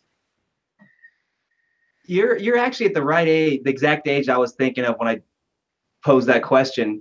Because like you just graduated college, maybe a little bit older, like a year or two older. But like that's around the age where they're like, you got to pick this job to do this thing. You can't be an artist, or you can't be a blah blah. And that wasn't my personal experience is what I'm speaking of. Like when I was a little bit younger than you. Well, actually about your age, because I started college later. because I was in the military. So I started a little later. So they're like, yeah, you can't go. I was going to go be a game designer and then like a writer. And they're like, nope, go do this other stuff. So like you're already ahead of the game, man. You're 24. You published 5-6 books already, man. You already got the ball rolling. That's pretty amazing. Like, I mean, that's pretty awesome. Yeah, there's definitely people in the world who've been inspiring writers their entire 50-year life, and they never put the publish button out. And so you're ahead on that respect. Yeah. Which I'd like to point out, the number of you authors out there who have served in the military? Like, dear Lord, we have a lot of military guys as authors. Okay, this is, They have the discipline. They have the discipline. No, this is why. Because you get to play with guns, no matter what branch you're in, you get to play with guns and cool shit. And then you have, for about 5 minutes of the day, you get to play with guns or cool shit. And then for the other, like, 24 hours, you sit there and do fucking nothing. And so you're sitting there and you're just making shit up in your head for hours at a time because you have nothing to do but sit there. Let's make a story up while I sit here and stare at the water for 5 hours. They call it grunt work for a reason. Definitely some folks in the audience who are agreeing. We have Uribu says United States Air Force. So there we go. Lots of authors, like I think Dakota Crowder's in the military. Blaze was in the military. Also as well, Michael Chatfield. All in the military, guys. So yeah, lots of folks. Yeah, and I have a personal bone to pick with Michael Chatfield right now over 10-week curse. Oh, I thought you were say it was like your tibia or something. Never mind. Go on. No. So basically, started reading 10-week curse, and I'm really upset that I read all 3 books and book 4 wasn't there. Michael Chatfield, if you hear this video, I'm upset with you. 4's not ready yet. Well, he has other novels. I mean, he has other series he's putting out. He writes like Vacation. Have you seen pictures? No, Michael Chatfield is a beast. I can't knock him. I'm joking. I'm totally even joking. on vacation. That guy writes like at Dragon Con every year when we see him. He was always like, "No, I gotta go write something." He has like his little portable computer. He pulls up like little keyboards like in between stuff, like type, just knocking things out. Even on vacation, like he's traveling around the world because it's cheaper than like the rent in Canada apparently. And so everywhere he's going, he finds a place and he dedicates like most of the week to writing, and then he goes off and has a good time. So he's definitely a dedicated writer. He writes faster than I do. So he writes faster than everyone. He writes insane. And I was like, I want to be like Michael Chatfield. I'm gonna write 10,000 words a day and put out freaking a book a month. Blah blah blah. No. Those days I'm sitting there and I'm getting email updates from my Michael Chatfield Patreon. He's like, new chapter up. If you get like 3 or 4 of them in a day, and you're like, yeah, my Patreon is like new chapter up once a week. If I'm lucky. Yeah. I'm doing once a month, man, but I'm releasing really big chapters. Yep. We got a couple comments from the chat room there. Let's see where they are. Goodbye, Ray. Yeah, I think Eric Fran says, Bathroom Night, it was what inspired me to become a writer. I was super lucky to become friends with the author Charles Rocks. Yeah, Charles didn't actually talk very highly of Eric Rounds, so I can confirm that. Let's see. And with a question from Bruce actually asked, what book made you realize you can do something better? Yeah. On that note, I'm gonna say goodnight to you guys. See you. Yeah, Jeff. I was about to bow as well. Real pleasure to meet both of you. Hey. Yeah, man. Yeah. I'm And going to go buy Slime Dungeon tonight too. I don't know when I'll get to it, but I'll read it soon, within the month of February. It's also audiobooks, I believe, for the Dungeon Chronicle, so you can listen to it too. Getting a new narrator for this new one since it's a new series, but well, sort of a new series, but okay. It is a new series. It's Okay. done. Anyway, see you guys. All right, bro. Take care. See ya. Have a good one. Okay, so you guys that are left, we have Gabriel. What book made you realize you can do something better, or like what were you inspired by to write? We can take it that way too. Better is the wrong word. You know what I mean? Like by saying like, oh, I can do this better than that person, I think is the wrong word. Yeah. The fact that there's a few books, like pretty much all the LitRPG books I read. At first, I'm like, oh, I can do this too. Like not like, oh, I can do it better than this guy, but like, oh, I can write this. This is fine. I can do this. Why am I not doing it? These stories aren't like this isn't a knock on anybody, but none of us are fucking Tolstoy, you know? None of us are amazing writers. And like I read, Child's book, or I read Taj's book, or I read your book. I'm like, I enjoy the story. It's a fun story. So there's no like, it's like they read The Land. They're like, oh, it's a fun book. It's not amazing, but like, it's not like a literary masterpiece, but it's fun. So like, why not write a fun book? And so that's my shit. I just write fun books. So The Land, Bathrobe Night, Delvers, Alter World, Way of the Shaman. Mm-hmm. What's the Australian dude? Zachariah, the Frag series. No, End Online. Is it End? Yeah. Those were like the first ones I read, and I was like, man, these are so much fun. Why don't I write one too? Yeah. Perfect. That's a great answer. Thank you. Taj? For me, I started off reading Caverns and Creatures, and I sat there. I was like, Robert Bevan. Yeah, Robert Bevan. Man, I was sitting there, like literally crapping my pants, laughing so hard. It was well, not literally or figuratively, but just look, you were just imitating art. Yeah, pretty much, because Cooper was great. So reading that, and then I think I moved on to, I definitely read The Land, and then I read Play to Live. Oh man, D. Russ, man, I love that series. Awesome world. And so it was just like I started getting into that, and it was just like, had this idea where, it's like I called my daughter and was talking to her about how the books go in video games with my son, because he was really into video games. I started talking to them and throwing the idea around about having her be a character in a game with cartoon violence. And that turned into Ruins of Majestic. So there we are. So pretty much I started reading. So the time I transitioned from reading to writing was about 3 months. And I literally read like maybe 50 books before. I was just like, I'm just reading and reading and reading, because I was living in California, and I was on workman's comp. And so I didn't have anything to do, and Kindle Unlimited was my friend. Oh my God. It was just like, oh yes, just keep reading on my Kindle. Just Kindle. I love you, Kindle. Like I got a back injury, so I'm literally laying there, and it's just like, oh, need more words. And it was just great. It was a great time. You remember how hard it was to find books, to find more? I'm like, where's the next one? I need another book. Where's that?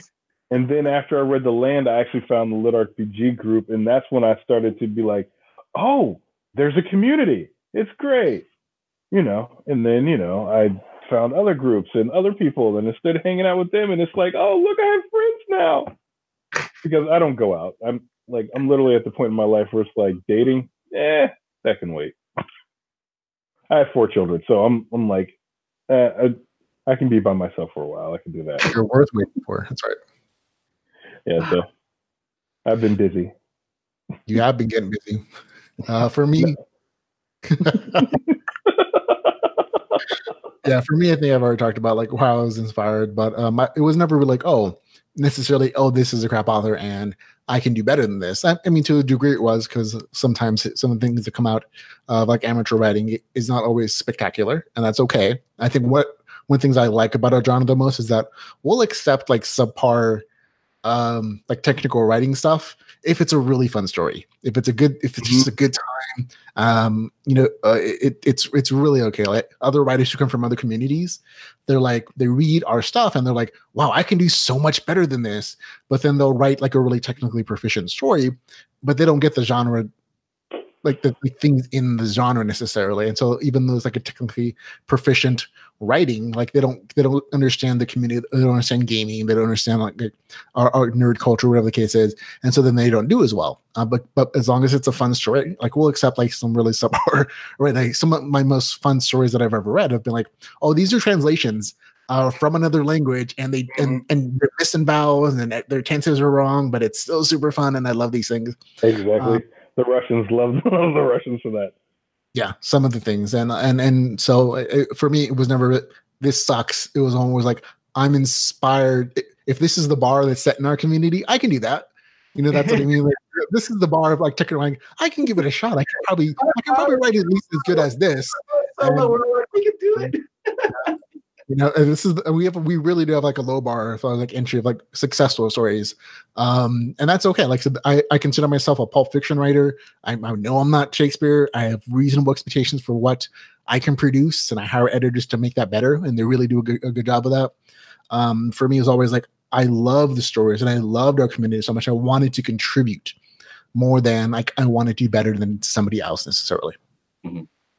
I think I like to think of all of us like really like we're all writers, we're all authors, but I think of us more as like storytellers because we really tell stories in a new way because we have stats and statistics, and that's kind of my thing with my books. I try to like incorporate things to help with the story, you know, that are different. Obviously, they work. Sometimes they don't. You know, some people may not like soundtracks. Some people may not like wiki links and fucking book.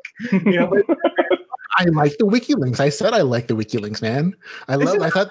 About you, I'm just saying. I mentioned WikiLeaks, like his last novel, The Gamer 2. He actually had a bunch of WikiLeaks saying like, "Oh no, this is real historical information," and I'm like, "You're linking the WikiLeaks, you know, to Wikipedia, so that's a little iffy in the first place." But yeah, those are actual historical facts he's using because, you know, history is written by the successful people, and so I understand where he's coming from. To me, it was definitely funny. It's funny because I think we stopped asking the question when you were like, what do reviewers do that you hate the most? Yeah. And like, I just hate like people that are like, I know what history is and I know this for a fact and you're stupid. Like, it's like half my reviews are like, oh, do you not know that this isn't like that? And I'm like, did you not know there's not really gods that send people back in time? I'm like, it's a fucking fantasy novel. Are people like, do you not know that, you know, the draw on a bow is 100 pounds? I'm like, dude, did you grow up in Mongol in Mongol in 1200 AD? No, like come on, I can tell you definitely did a lot of research for these things. I'm like, oh no, this, yeah. I'm like, that's why you provided it just for the reader. We were like, no, here's my sources. I'm citing things for you guys so you can know. I was surprised you didn't link like the People's History of the United States or something in there. It's like people don't see that word fiction. It's like, did you not see the word fiction? Yeah, I can make stuff up. I can't. It's too fake for me. I can believe that the Native American gods are real, and you got sent back in time and have like a super awesome leather pouch. But no, not this thing. It's just people are funny what they can. Like what breaks their level of like disbelief? Yeah. I don't know. I can't. My brain. Too many directions at once. The pie chart doesn't fit. The slice doesn't fit in. Perfect. We have another question from the audience. M.A. Carlson asks, what book had your favorite game system? Not necessarily your favorite book. Oh. So what has your favorite game system? So I already typed in there that I love the Apocalypse Gate game system for redeeming the DXP. I'm like, ooh, do like. This is okay. I think that Scotty Fudge, whatever, his turn-based system, he like read it. I was like, you did it. I was like, you did it. I was like, how is he going to incorporate turn-based battle? I'm like, okay. I think that's just the most fun. Like the leveling and stuff is cool. It's pretty. It's pretty similar to his other books, the leveling stuff, but the turn-based combat. I don't know if that's the same question. But like that's like the coolest. Like I think that's the coolest system I've seen and accomplished right. That was great. I love that one. That was amazing. Yeah, was it tactics? And the zombie. Yeah, Earth Tactics. Yeah, the zombie's just freezing. I think my biggest problem with him, like I like a lot of his books. I like most of his books, but then like he goes too into the sex direction for me. I'm like, I need more story. And we're getting too much sex. It definitely depends on the series. Like a couple of the series are specifically sexual, like the Galactic series, I think it is. But he definitely keeps the sex to the particular series. There are 2 books from Scotty Future that is turn-based tactics: Earth Tactic Advanced, which was the second book, and also Tactical Fantasia. Both those do turn-based. Yeah, he's I think he's a good author. I think he's really original. I think he does really good stuff. Even with all the sex stuff, like the Futchiverse is amazing. Like the way that his characters bounce around in different books. Yeah, the Scottyverse very Like if fast. you don't know who Fat Scott is, stops. you got to know who Fat Scott is. If you don't know who Fat Scott is or his song, you need to keep reading more Scotty Fudge. I think Scotty's great. I think he's he doesn't get enough credit. I guess that's not true. I mean, I think he's plenty of credit. He's good. I like him a lot. I don't think he gets the sales he should. I'll say in that respect. Limited, is he? What was that? He's not in KU, is he? I don't know. Let's see. I think he's not in KU. If he was in KU, maybe he is. I don't know. Let's check it out. We have the internet. We have Amazon, so it's like it's not like we can't. KU now? Is your shit all worked out? To whom do you speak? Yeah, you. Ramon, is your stuff pretty much worked out? Did you get your Amazon stuff worked out and back in KU and stuff? Yeah, everything's back in KU, and that was just a decision. Because for people who don't know, basically about 6 months ago, Amazon started sending out letters, essentially threatening authors who are in the KU program, saying that, we have suspicious page reads for your KU, and if this continues, we're going to ban you, basically. And that's what they said. And they actually did to several authors, a couple of which who never recovered, like Michael Scott Earl. That's kind of what happened, basically. But there was a whole slew of authors who got these letters and got really freaked out because if Amazon bans you, it means you can't write anything. You can't upload anything on a different account, different bank account.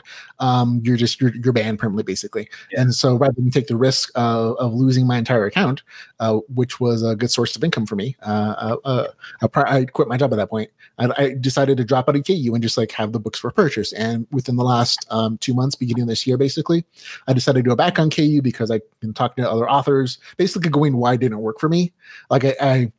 I basically made about 70%ish of what I did with KU, basically. So direct 70%. So direct sales weren't horrible, but it was a lot less. It was a significant portion of lost income that I had from KU, basically, without having KU. And so about 2 months ago, basically, I talked to other authors yeah, those letters still go out, but they're less threatening. They're like, we suspect suspicious page reach from you. We're just not going to pay you for them. And we're not going to threaten to cancel your account. And so that's been Amazon's shift in perspective of they're not 100% sure of who's really doing this and whether it's for bad purposes or authors on authors trying to sabotage each other or something. Because that a couple of articles had come out about people doing that, basically. Right. And so 2 weeks into being KU, I got that new letter saying, suspicious page reads, we're just not going to pay you for whatever we think is fake or false. And so some authors in KU just aren't getting paid the things they should be, but at least they're not getting kicked out or banned from the program. And so I was one of those Amazon isn't being transparent about what they're considering suspicious page reads versus really fast readers. Right. The things like Michael Scott Earl said about his situation was that Amazon eventually told them, and this is a public post from him, so it's not like it's a secret. They basically told him, your readers are reading faster than we think is humanly possible, so we think you're cheating the system. And that was their reasoning for banning him from Amazon entirely, basically. And they don't know. The guy writes amazingly fast, but at the same point, there's a lot of readers in our community who read really fast. They'll read as fast as they can click that button. And to Amazon's algorithm, that is apparently super suspicious. And I literally know people who told me time and time again, I read 3 or 4 books a day. So I get that Amazon thinks that that's suspicious, but it's not. It's more common in our community, especially with KU, that you have really fast and voracious readers. Besides Chatfield, who's successful wide? I'm trying to think who's wide besides Chatfield. Chatfield actually did a really good job going wide. But he also puts a lot of extra work into advertising and things like that in those systems. And he also works in a couple different genres as well. Yeah. So my wide experience was probably different than other people. I just put things at places, and there's not the same community to Apple or to Barnes and Nobles or to a lot of people just use Draft to Drive to do all of them at once, and including international ones in smaller publishing companies. And for me, it came down to mapping that Amazon controls something depends on what server your information on, but somewhere between 60 to 75% of the ebook market. Yeah. And so if that's not your primary, that's most people's primary source of income for being a successful publisher. It's not the only way to do it. Obviously, there are a bunch of people on like 20 books to 50K, or like other writing groups where they say, oh, their wide programs and their wide distribution works really well for them. It's just, it didn't work for me. And my math said, oh, I'm losing 30% of my income by not being on KU. And so I went back. And answering your question previously about Scotty Fooch, he has one book on Kindle Unlimited. That's the Realm Strider, which is his most recent release, which is the trading card game mechanics. But he has that one. But everything else is not good. And I think that's because he also put this up on Railroad and other places. Yeah, I read it. Is it good? I enjoyed it. I liked it. I liked it, but I also recognize that it's that's probably his weakest game system and all the stuff that he's written. Like, and that's kind of a default to like any trading card game system. Like, I always admire Scotty Fooch for being willing to experiment with his game mechanics. So he has my total admiration. He's like he's the first and one of the only authors who's ever done turn-based mechanics. And he's the only author I know of who's done trading card game mechanics in like making it part of the story. And it just, by the end of the story for me, the trading card mechanics kind of disappeared, and it became a little more like or tactic advanced, in that it was like zombies coming wave after wave, constant fighting. But the trading card game mechanics he established earlier just kind of disappeared to some degree or another. And so for me, it's like, oh, I get that it's harder to keep that going. And he had some great ideas. It's just that the execution of them over the course of the entire novel didn't quite work out well for me. But it's I give it a 7 out of 10. So because I had a good time with the story, but that's more. I'm also a fan. And the more you know about Futch's writing, the more you know. Yeah, there's definitely like tons of cameos in that novel too, from like all of the series. The trading cards he uses are cameos from other novels. Taj, did you see how Ramon went to interview or to reviewer voice? He goes, and he just jumps into the mode. Well, you act like reviewer is a mode for him. That is Ramon. That's most of my life. I mean, honestly, I spend 40 to 50 hours a week reading and reviewing, and a lot less time writing. So there you go. Let's see. But my favorite mechanics in a story, to go back and answer Emmy Carlson's question, is Universe Online. I mean, except for the ones I read, obviously, but Universe Online by Ryan Viken Henning. I think that first game, Enter the Game, was probably my favorite game mechanic system, just because it was so flexible. It's a game mechanic system where you eventually have a bunch of like blocks that you can kind of purchase and add in as like you level, and how you essentially stack the blocks determines like your skill system. And so it was a very interesting, complex system that he described in there. And it was absolutely amazing. His story is kind of the one that inspired me to write my own like survival space story. So I that's definitely has a great place in my heart as far as like a really nice game mechanic system. After the first book, it became less survival in space game mechanic stuff, but it still did a really good story. I actually did an author interview with Ryan Viken before, and he disappeared off the map. I don't know what happened to him. Was that the book where he gets Samus as a partner from Metroid? That's I think that's Scotty Fooch's book you're talking about. So oh, you know that? Yeah, that's Scotty's tactic. We don't call her Seamus. Yeah, it's a different game. It's like, yeah. Universe Online is definitely one of like the ones that I like because of the game mechanics, specifically because it's not necessarily like levels and stuff. It's a very good like block skill system. I thought I was like, oh, that's really pretty cool. See, now I gotta like tag that one in my Kindle library, like Universe Online. Yeah.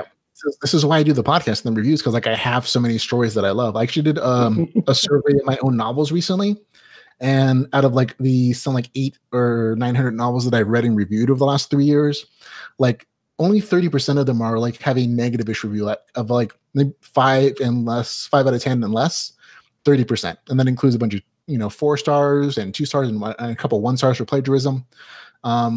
Most of them have been like 7 and above. So I love like 70% of the stuff I read, basically. So I have not been able to catch your podcast in the last couple of weeks. So I like, what did you give Dave? Dave Wilmarth? Yeah. Oh, I gave him my 8 out of 10. 8 out of 10 for Last Grayson Chronicles, that just came up in the last podcast. So, you're not too far off from it. You can still catch it. But it was an 8 out of 10, mostly because his story had some really good, solid resolutions. And his game mechanics storyline, that the in-game storyline was really clear. It had a point. It had base, and this is my only spoiler for folks who haven't read it, but it does base mechanic. It does the baseball the series is known for, but at the same time, it also flips the script and goes after the bad guys, and that's part of the resolution in the story. But for me, the thing that pushed beyond a 7 was basically that he had really firm resolutions for all the major plot points. And I mean, like once you're not gonna oh yeah, that guy's not coming back, kind of stuff. And so I was really super happy that he took the time to go back and just clear everything out. Even if some of them aren't super. I know people are going to complain about some of that ending for the rural storyline, but it was definitely a solid resolution. So I'm oh yeah, that took it a step up for me. So Universe Online: Rise of Rex Part 1. Not Rise of Rex. It's actually called Enter the Game. Rise of Rex is actually the second part of that series. It actually went with Universe Online Enter the Game Part 1, and then Enter the Game Part 2, then Rise of Rex Part 1, Rise of Rex Part 2. That's how that series goes. But he compiled them together into just Universe Online Enter the Game Complete Edition, which is 1 and 2 together. But that first part, Enter the Game Part 1, is my favorite in that series. Okay. Did he do pretty similar covers for all of them? They're the exact same covers. He does that for all of his stuff. Confusing. I was oh, he's got a new book. Does he have a new book? I don't know if he has a new book. No. And that's mostly the jinkiness of the indie community. That's also World Tree Online. World Seed. World Seed. I love those books. But they use the same cover. I'm yeah, I get it. Yeah. So I have this. Go ahead. No, go ahead. I wasn't saying anything. No, I was going to change topics. Go ahead. For free. So I don't know if you have this problem. I mean, Ramon obviously, I guess, doesn't. But I'll start a new book. I'll be reading a book, and then I'll start thinking of a book that I'm writing, and then I'll be whoa, I forgot what I was reading the last few pages. Does that happen to you guys? I got this. It's so hard to finish a book now. I don't know. No, recently, I've actually been doing a lot of reading, and I'm kind of happy because it helped me to relax back to the point where I was when I first started Majesta. So it's oh, I'm reading these books. Whew, the pressure's off. All right, now I can come back and attack Majesta with fresh ideas and just be okay, what are we doing? Where are we going? As opposed to just being stuck in my own head. So oh my God, the Barrow King, I was reading the Barrow King. God. So yeah, I just Is that not good? No, it was good. CM Carney, I enjoyed it. Yeah, I enjoyed it. The story was kind of weird because the first book was for the main character. Then the second book was about his sidekick, right? But the sidekick story was damn good. I gotta say, it was damn good as well. Yeah, it's a good standalone novel. But I'm I don't know if you should call that book 2 as much as side book 1. Yeah, it's definitely be labeled as a side book 1. And then he's got 2 books and 2 side quests already. But I'm enjoying them and they're great. I got to read Michael Chatfield's new series, so that was great. I don't even know what else did I read. Hold on a second. What's on your Kindle, guys? What's on your most recent read list? Yeah. We know what you've been reading, Ramon. I was gonna do a harem, so I got into harem for a minute. Oh yeah. Okay. Who's really fun that I like a lot? If you haven't read him, the Hondo Jinx, man, he's a fun harem writer. If you haven't read any of his books, he does this this Dan the Barbarian series. Yes. I absolutely agree. That's a good game of LitRPG series. Dan the Barbarian, I think has 1, 2. No, book 4 came out on December the 4th or December 25th. I just picked that up. I haven't read it yet. That I haven't read yet. I want to read it. And then Daniel Black's new book I haven't read yet. I think I read that one. That's when I start pounding books, man. It's like, oh my God, that was a beer I drank and I don't even remember it. I just start pounding through them. Right now I'm reading what's called The Dark Alchemist, The Dark Herbalist. Oh, is that good? Did you like it? I know Ramon reviewed it, but so far I'm enjoying it, but it's also a bit all over the place. You know what I mean? Right? Huh? Translation? Russian translation? Well, some of it is translation. Some of it is basically that the story is just like by nature all over the place. It's like the way that everything has been going. Like, yeah, the whole story is very slice of life in that you're just following a guy doing some stuff sometimes. Yeah, but he's also becomes, like, read the first one, see if you like it. The first 3 books, I would definitely recommend. Book 4, right now, like as I'm halfway through it, like I said, it's bouncing around a bit. There's a lot going on, and it's like, but I could see how stories get a bit unwieldy as they move forward. If you're not book 4 is the last one, isn't it? That's when you're running out of the last one in the series. Yeah, that's Finding the Body or something. Yeah, that's the end of the series. He's trying to tie up all those storylines that he created earlier. So he's bouncing around a little bit, but he's also trying to tie up everything. So I get what you're saying. So that might explain it. But then I also went and finished up Skylar Grant's the whole laboratory thing.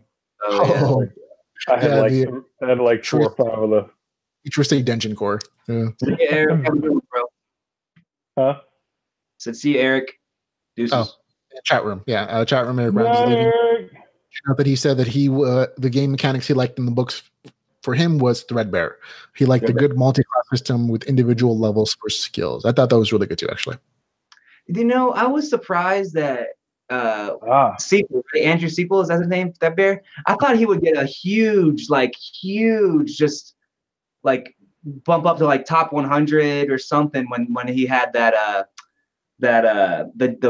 View? Was it the View? The View. Whoopi Goldberg. Yeah. It was like the girls' summer's reading list, and Whoopi Goldberg chose him as one of her like 4 book choices. Yeah, but he didn't get a real huge bump. Like we also have to remember that story had been out for like a year by that time from book 1, and that's when she was talking about. So he still went from like 10,000 to like sub 1,000 again. So it was relatively a really good boost, just not as good as it would have been if it was like a fresh release or something. Yeah, because then people would have read it that were already reading it. It probably would have hit top 100. That's the goal. Is that your guys' like my next goal is to hit that top 100 mark, because I broke the 5 and the 4. That top 100 is my like next marker. Like that, my personal one that I'm aiming for. Right. What about you guys? Okay, guys. Tosh? I'm aiming to be top #1 writer in the world, in the universe. I don't know. Like, that's my aim. Will I reach it? Only time will tell. As I wake up in the morning and I drink my espresso and I point my pinky out, I know that I'm destined for great things. But if all you plebes can't understand, I don't know what to tell you. That is definitely some goals. For me, I understand what you're saying. Like, I always think, and this is more review mode than writing mode, in that I judge a book's success based upon where they are in the Amazon rankings. It's not the subcategories. Right. It's not necessarily the number of reviews you get, although that's part of it for me. It's always like, were you doing the overall Amazon rankings? That's ultimately going to say, who's buying your book and how often are they buying it, et cetera, and read-through rates and all that. And so for me, top 100 is always like, you're probably in the top 100 authors if you're getting top 100 stuff, basically.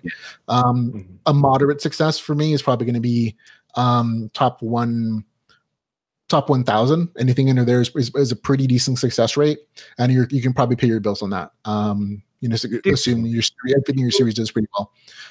Even the 1,000 to the 500 though is huge. Yes. Like the difference in income from a top one. Like if you're between that 500 and 1,000, but if you're in that 500 to like, let's say 100 to 250, that's like double. Yeah, it's like absolutely. Yeah, there's the thing I remember from it was like the first week of your sales. Like, if you're in the top 1,000, like between like 5 and 1,000, you're gonna do pretty decently. Like you're gonna pay your bills.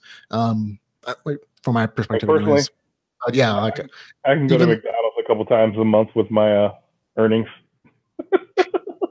So like So top 100 is always the goal for me as well. But I think I have a skewed perspective in that the first book I ever wrote in the universe, and authors hate when I say this, Adventures in Terra, hit top 100 for being literally the only thing that I ever written. And I went to an authors conference and DragonCon. I told some authors that I hate you that was the most common phrase in that story came out. Like, I hate you, Ramon, for making top 100 on the first thing you ever wrote in your entire amateur life. I'm like, yeah, sucks.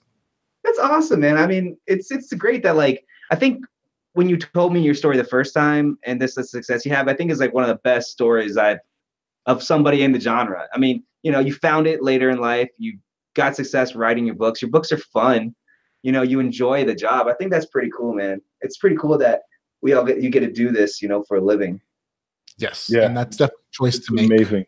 And like, yeah, that jump was not easy for me. So I had to repeat my success a couple times before I realized, oh yeah, I could probably, you know, earn my regular income and then some. And like that first book I wrote, I was like, oh, that was my yearly paycheck for my janitorial job, basically. I was like, oh no, yeah, if I can repeat this, I'm like, and it's been the case since. Like I do enough to pay some bills.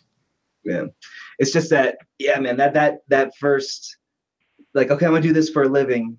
And then you get that, you're like, I don't know if I can do it. It's a good feeling, man. Yep. And it's definitely a leap to do full time. It was like, woo! Like the first paycheck was like, yeah. Second paycheck was like, yeah. Third paycheck was like, yeah. Fourth paycheck was like, yeah. And that's why you have to keep producing, like you publish or perish. And that's kind of what it comes down to, unfortunately. Like I said, if I had known what I was doing, I would have stayed on Royal Road for a bit longer. Yeah, and I'm thinking we're all. I mean, I'm me and Taj at least. We're like total amateurs to the writing and publishing thing, so we didn't know that's going to. Yeah. So, and one of the other things I learned about as far as like having an extra stream of revenue was Audible. Like I knew. Once my book got good sales, I was like, oh, I'm gonna make an audiobook of this because I love audiobooks. Like I live off audiobooks when I was a janitor and like a substitute teacher because huge drive time. Like as a janitor, I could just plug in and like work for 8 or 9 hours. And that was my life. That's how I got storytelling to me. So I always knew I was going to do an Audible book, even though I didn't know the process or anything. And so when I made it, I'm like, oh, that increased my income for like by 30% just from like making an audiobook. And every year since then, it's been the same thing. Like every single book I make, you know, your first 3 months are like really good because your first paycheck is good. Next one is slightly less.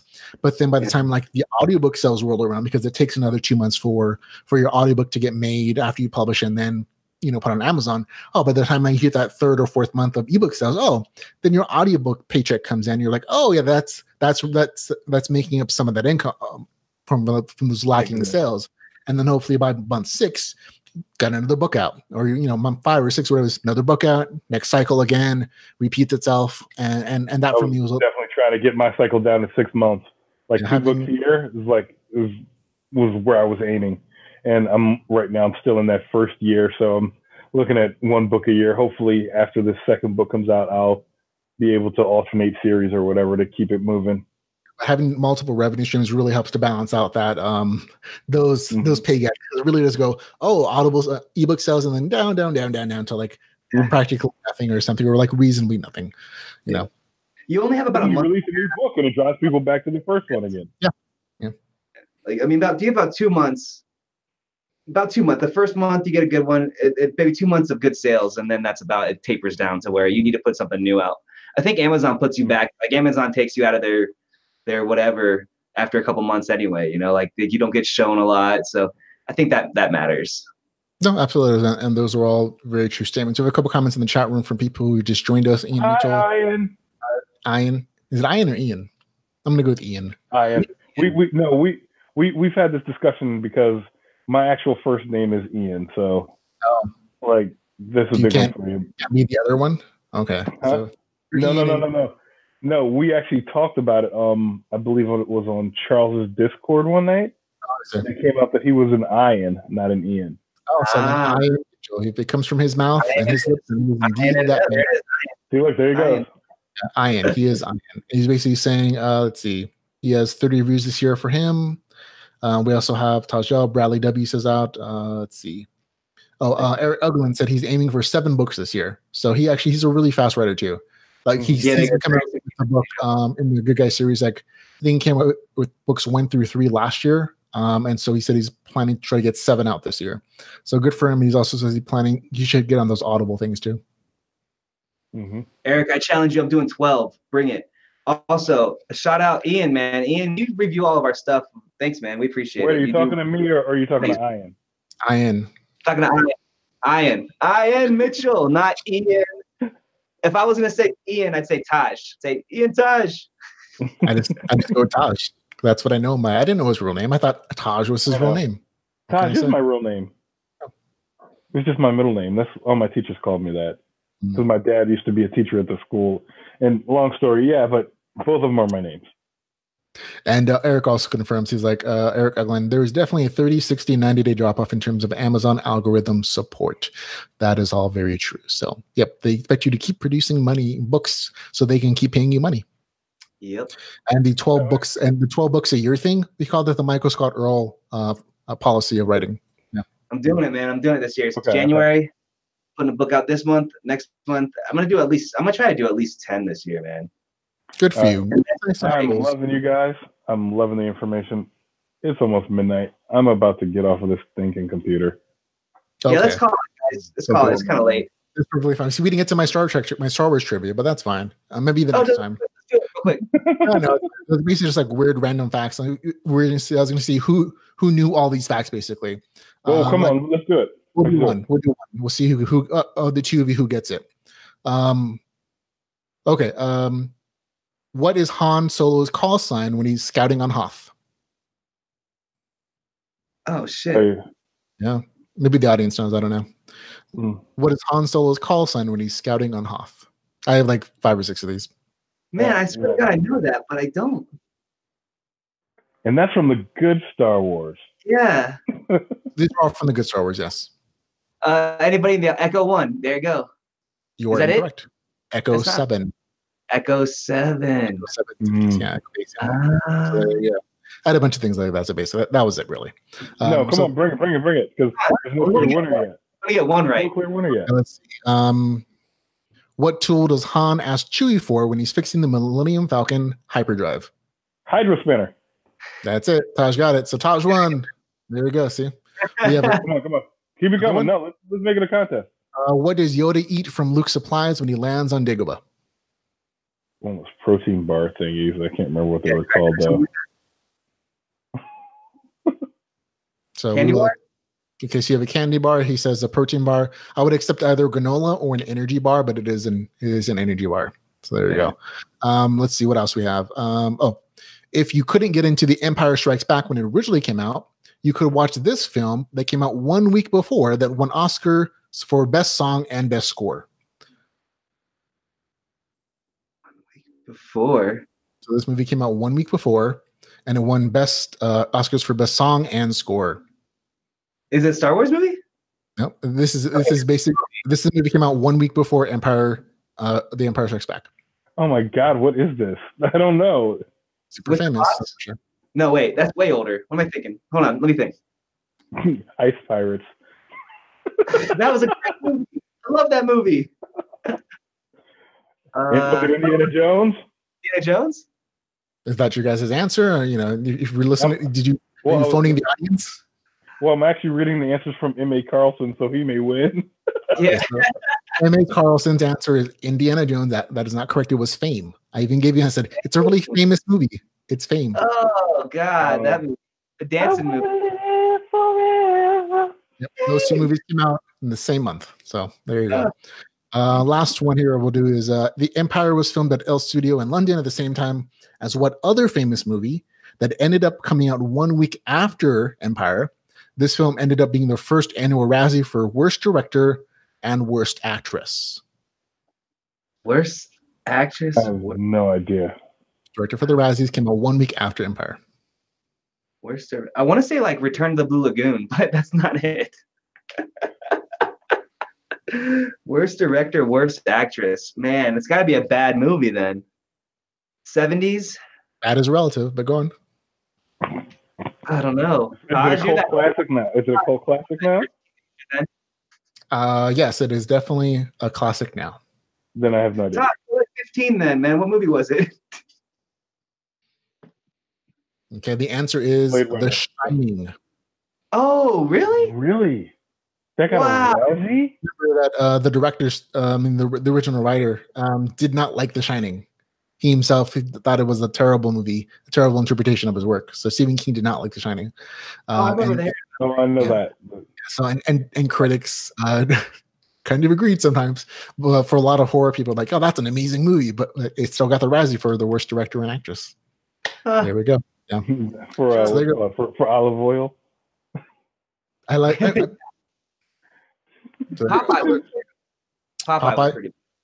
Popeye was interesting. I always think of Popeye as the first attempt at writing a superhero movie, because Popeye is kind of a superhero from the comic books, or from the comics at least. So, so that's my interpretation, though. So there we go, folks. That'll end the podcast here. So everybody wants to say goodbye, and then we'll hit stop. Bye, everybody. It's been good hanging out with you. I love you. Bye-bye. And stuff. Thanks everybody for coming and hanging out with us and watching. It was fun. There's a lot more people that I thought showed up than would, and that was a good conversation, guys. Yeah, I'm glad especially for this last minute kind of thing. Like you just mentioned this a few hours ago. I'm like, oh yeah, we'll do this. Why not? But everybody, thanks for hanging out with us for LitRPG Podcast. I'm Ramon Mejia, and we had Gabriel Wrathweg, we had Taja, we had Jeffrey Falcon Logue on the show. So thank you all, everybody who showed up for chat in the chat room to give questions and watch us. You got to give a shout out to the invisible beard. You have to give a shout out to the invisible beard. Yes. Oh yeah. He didn't make it, but still. So thanks everybody. You guys have a good night, and we'll catch you later. Go read some LitRPG.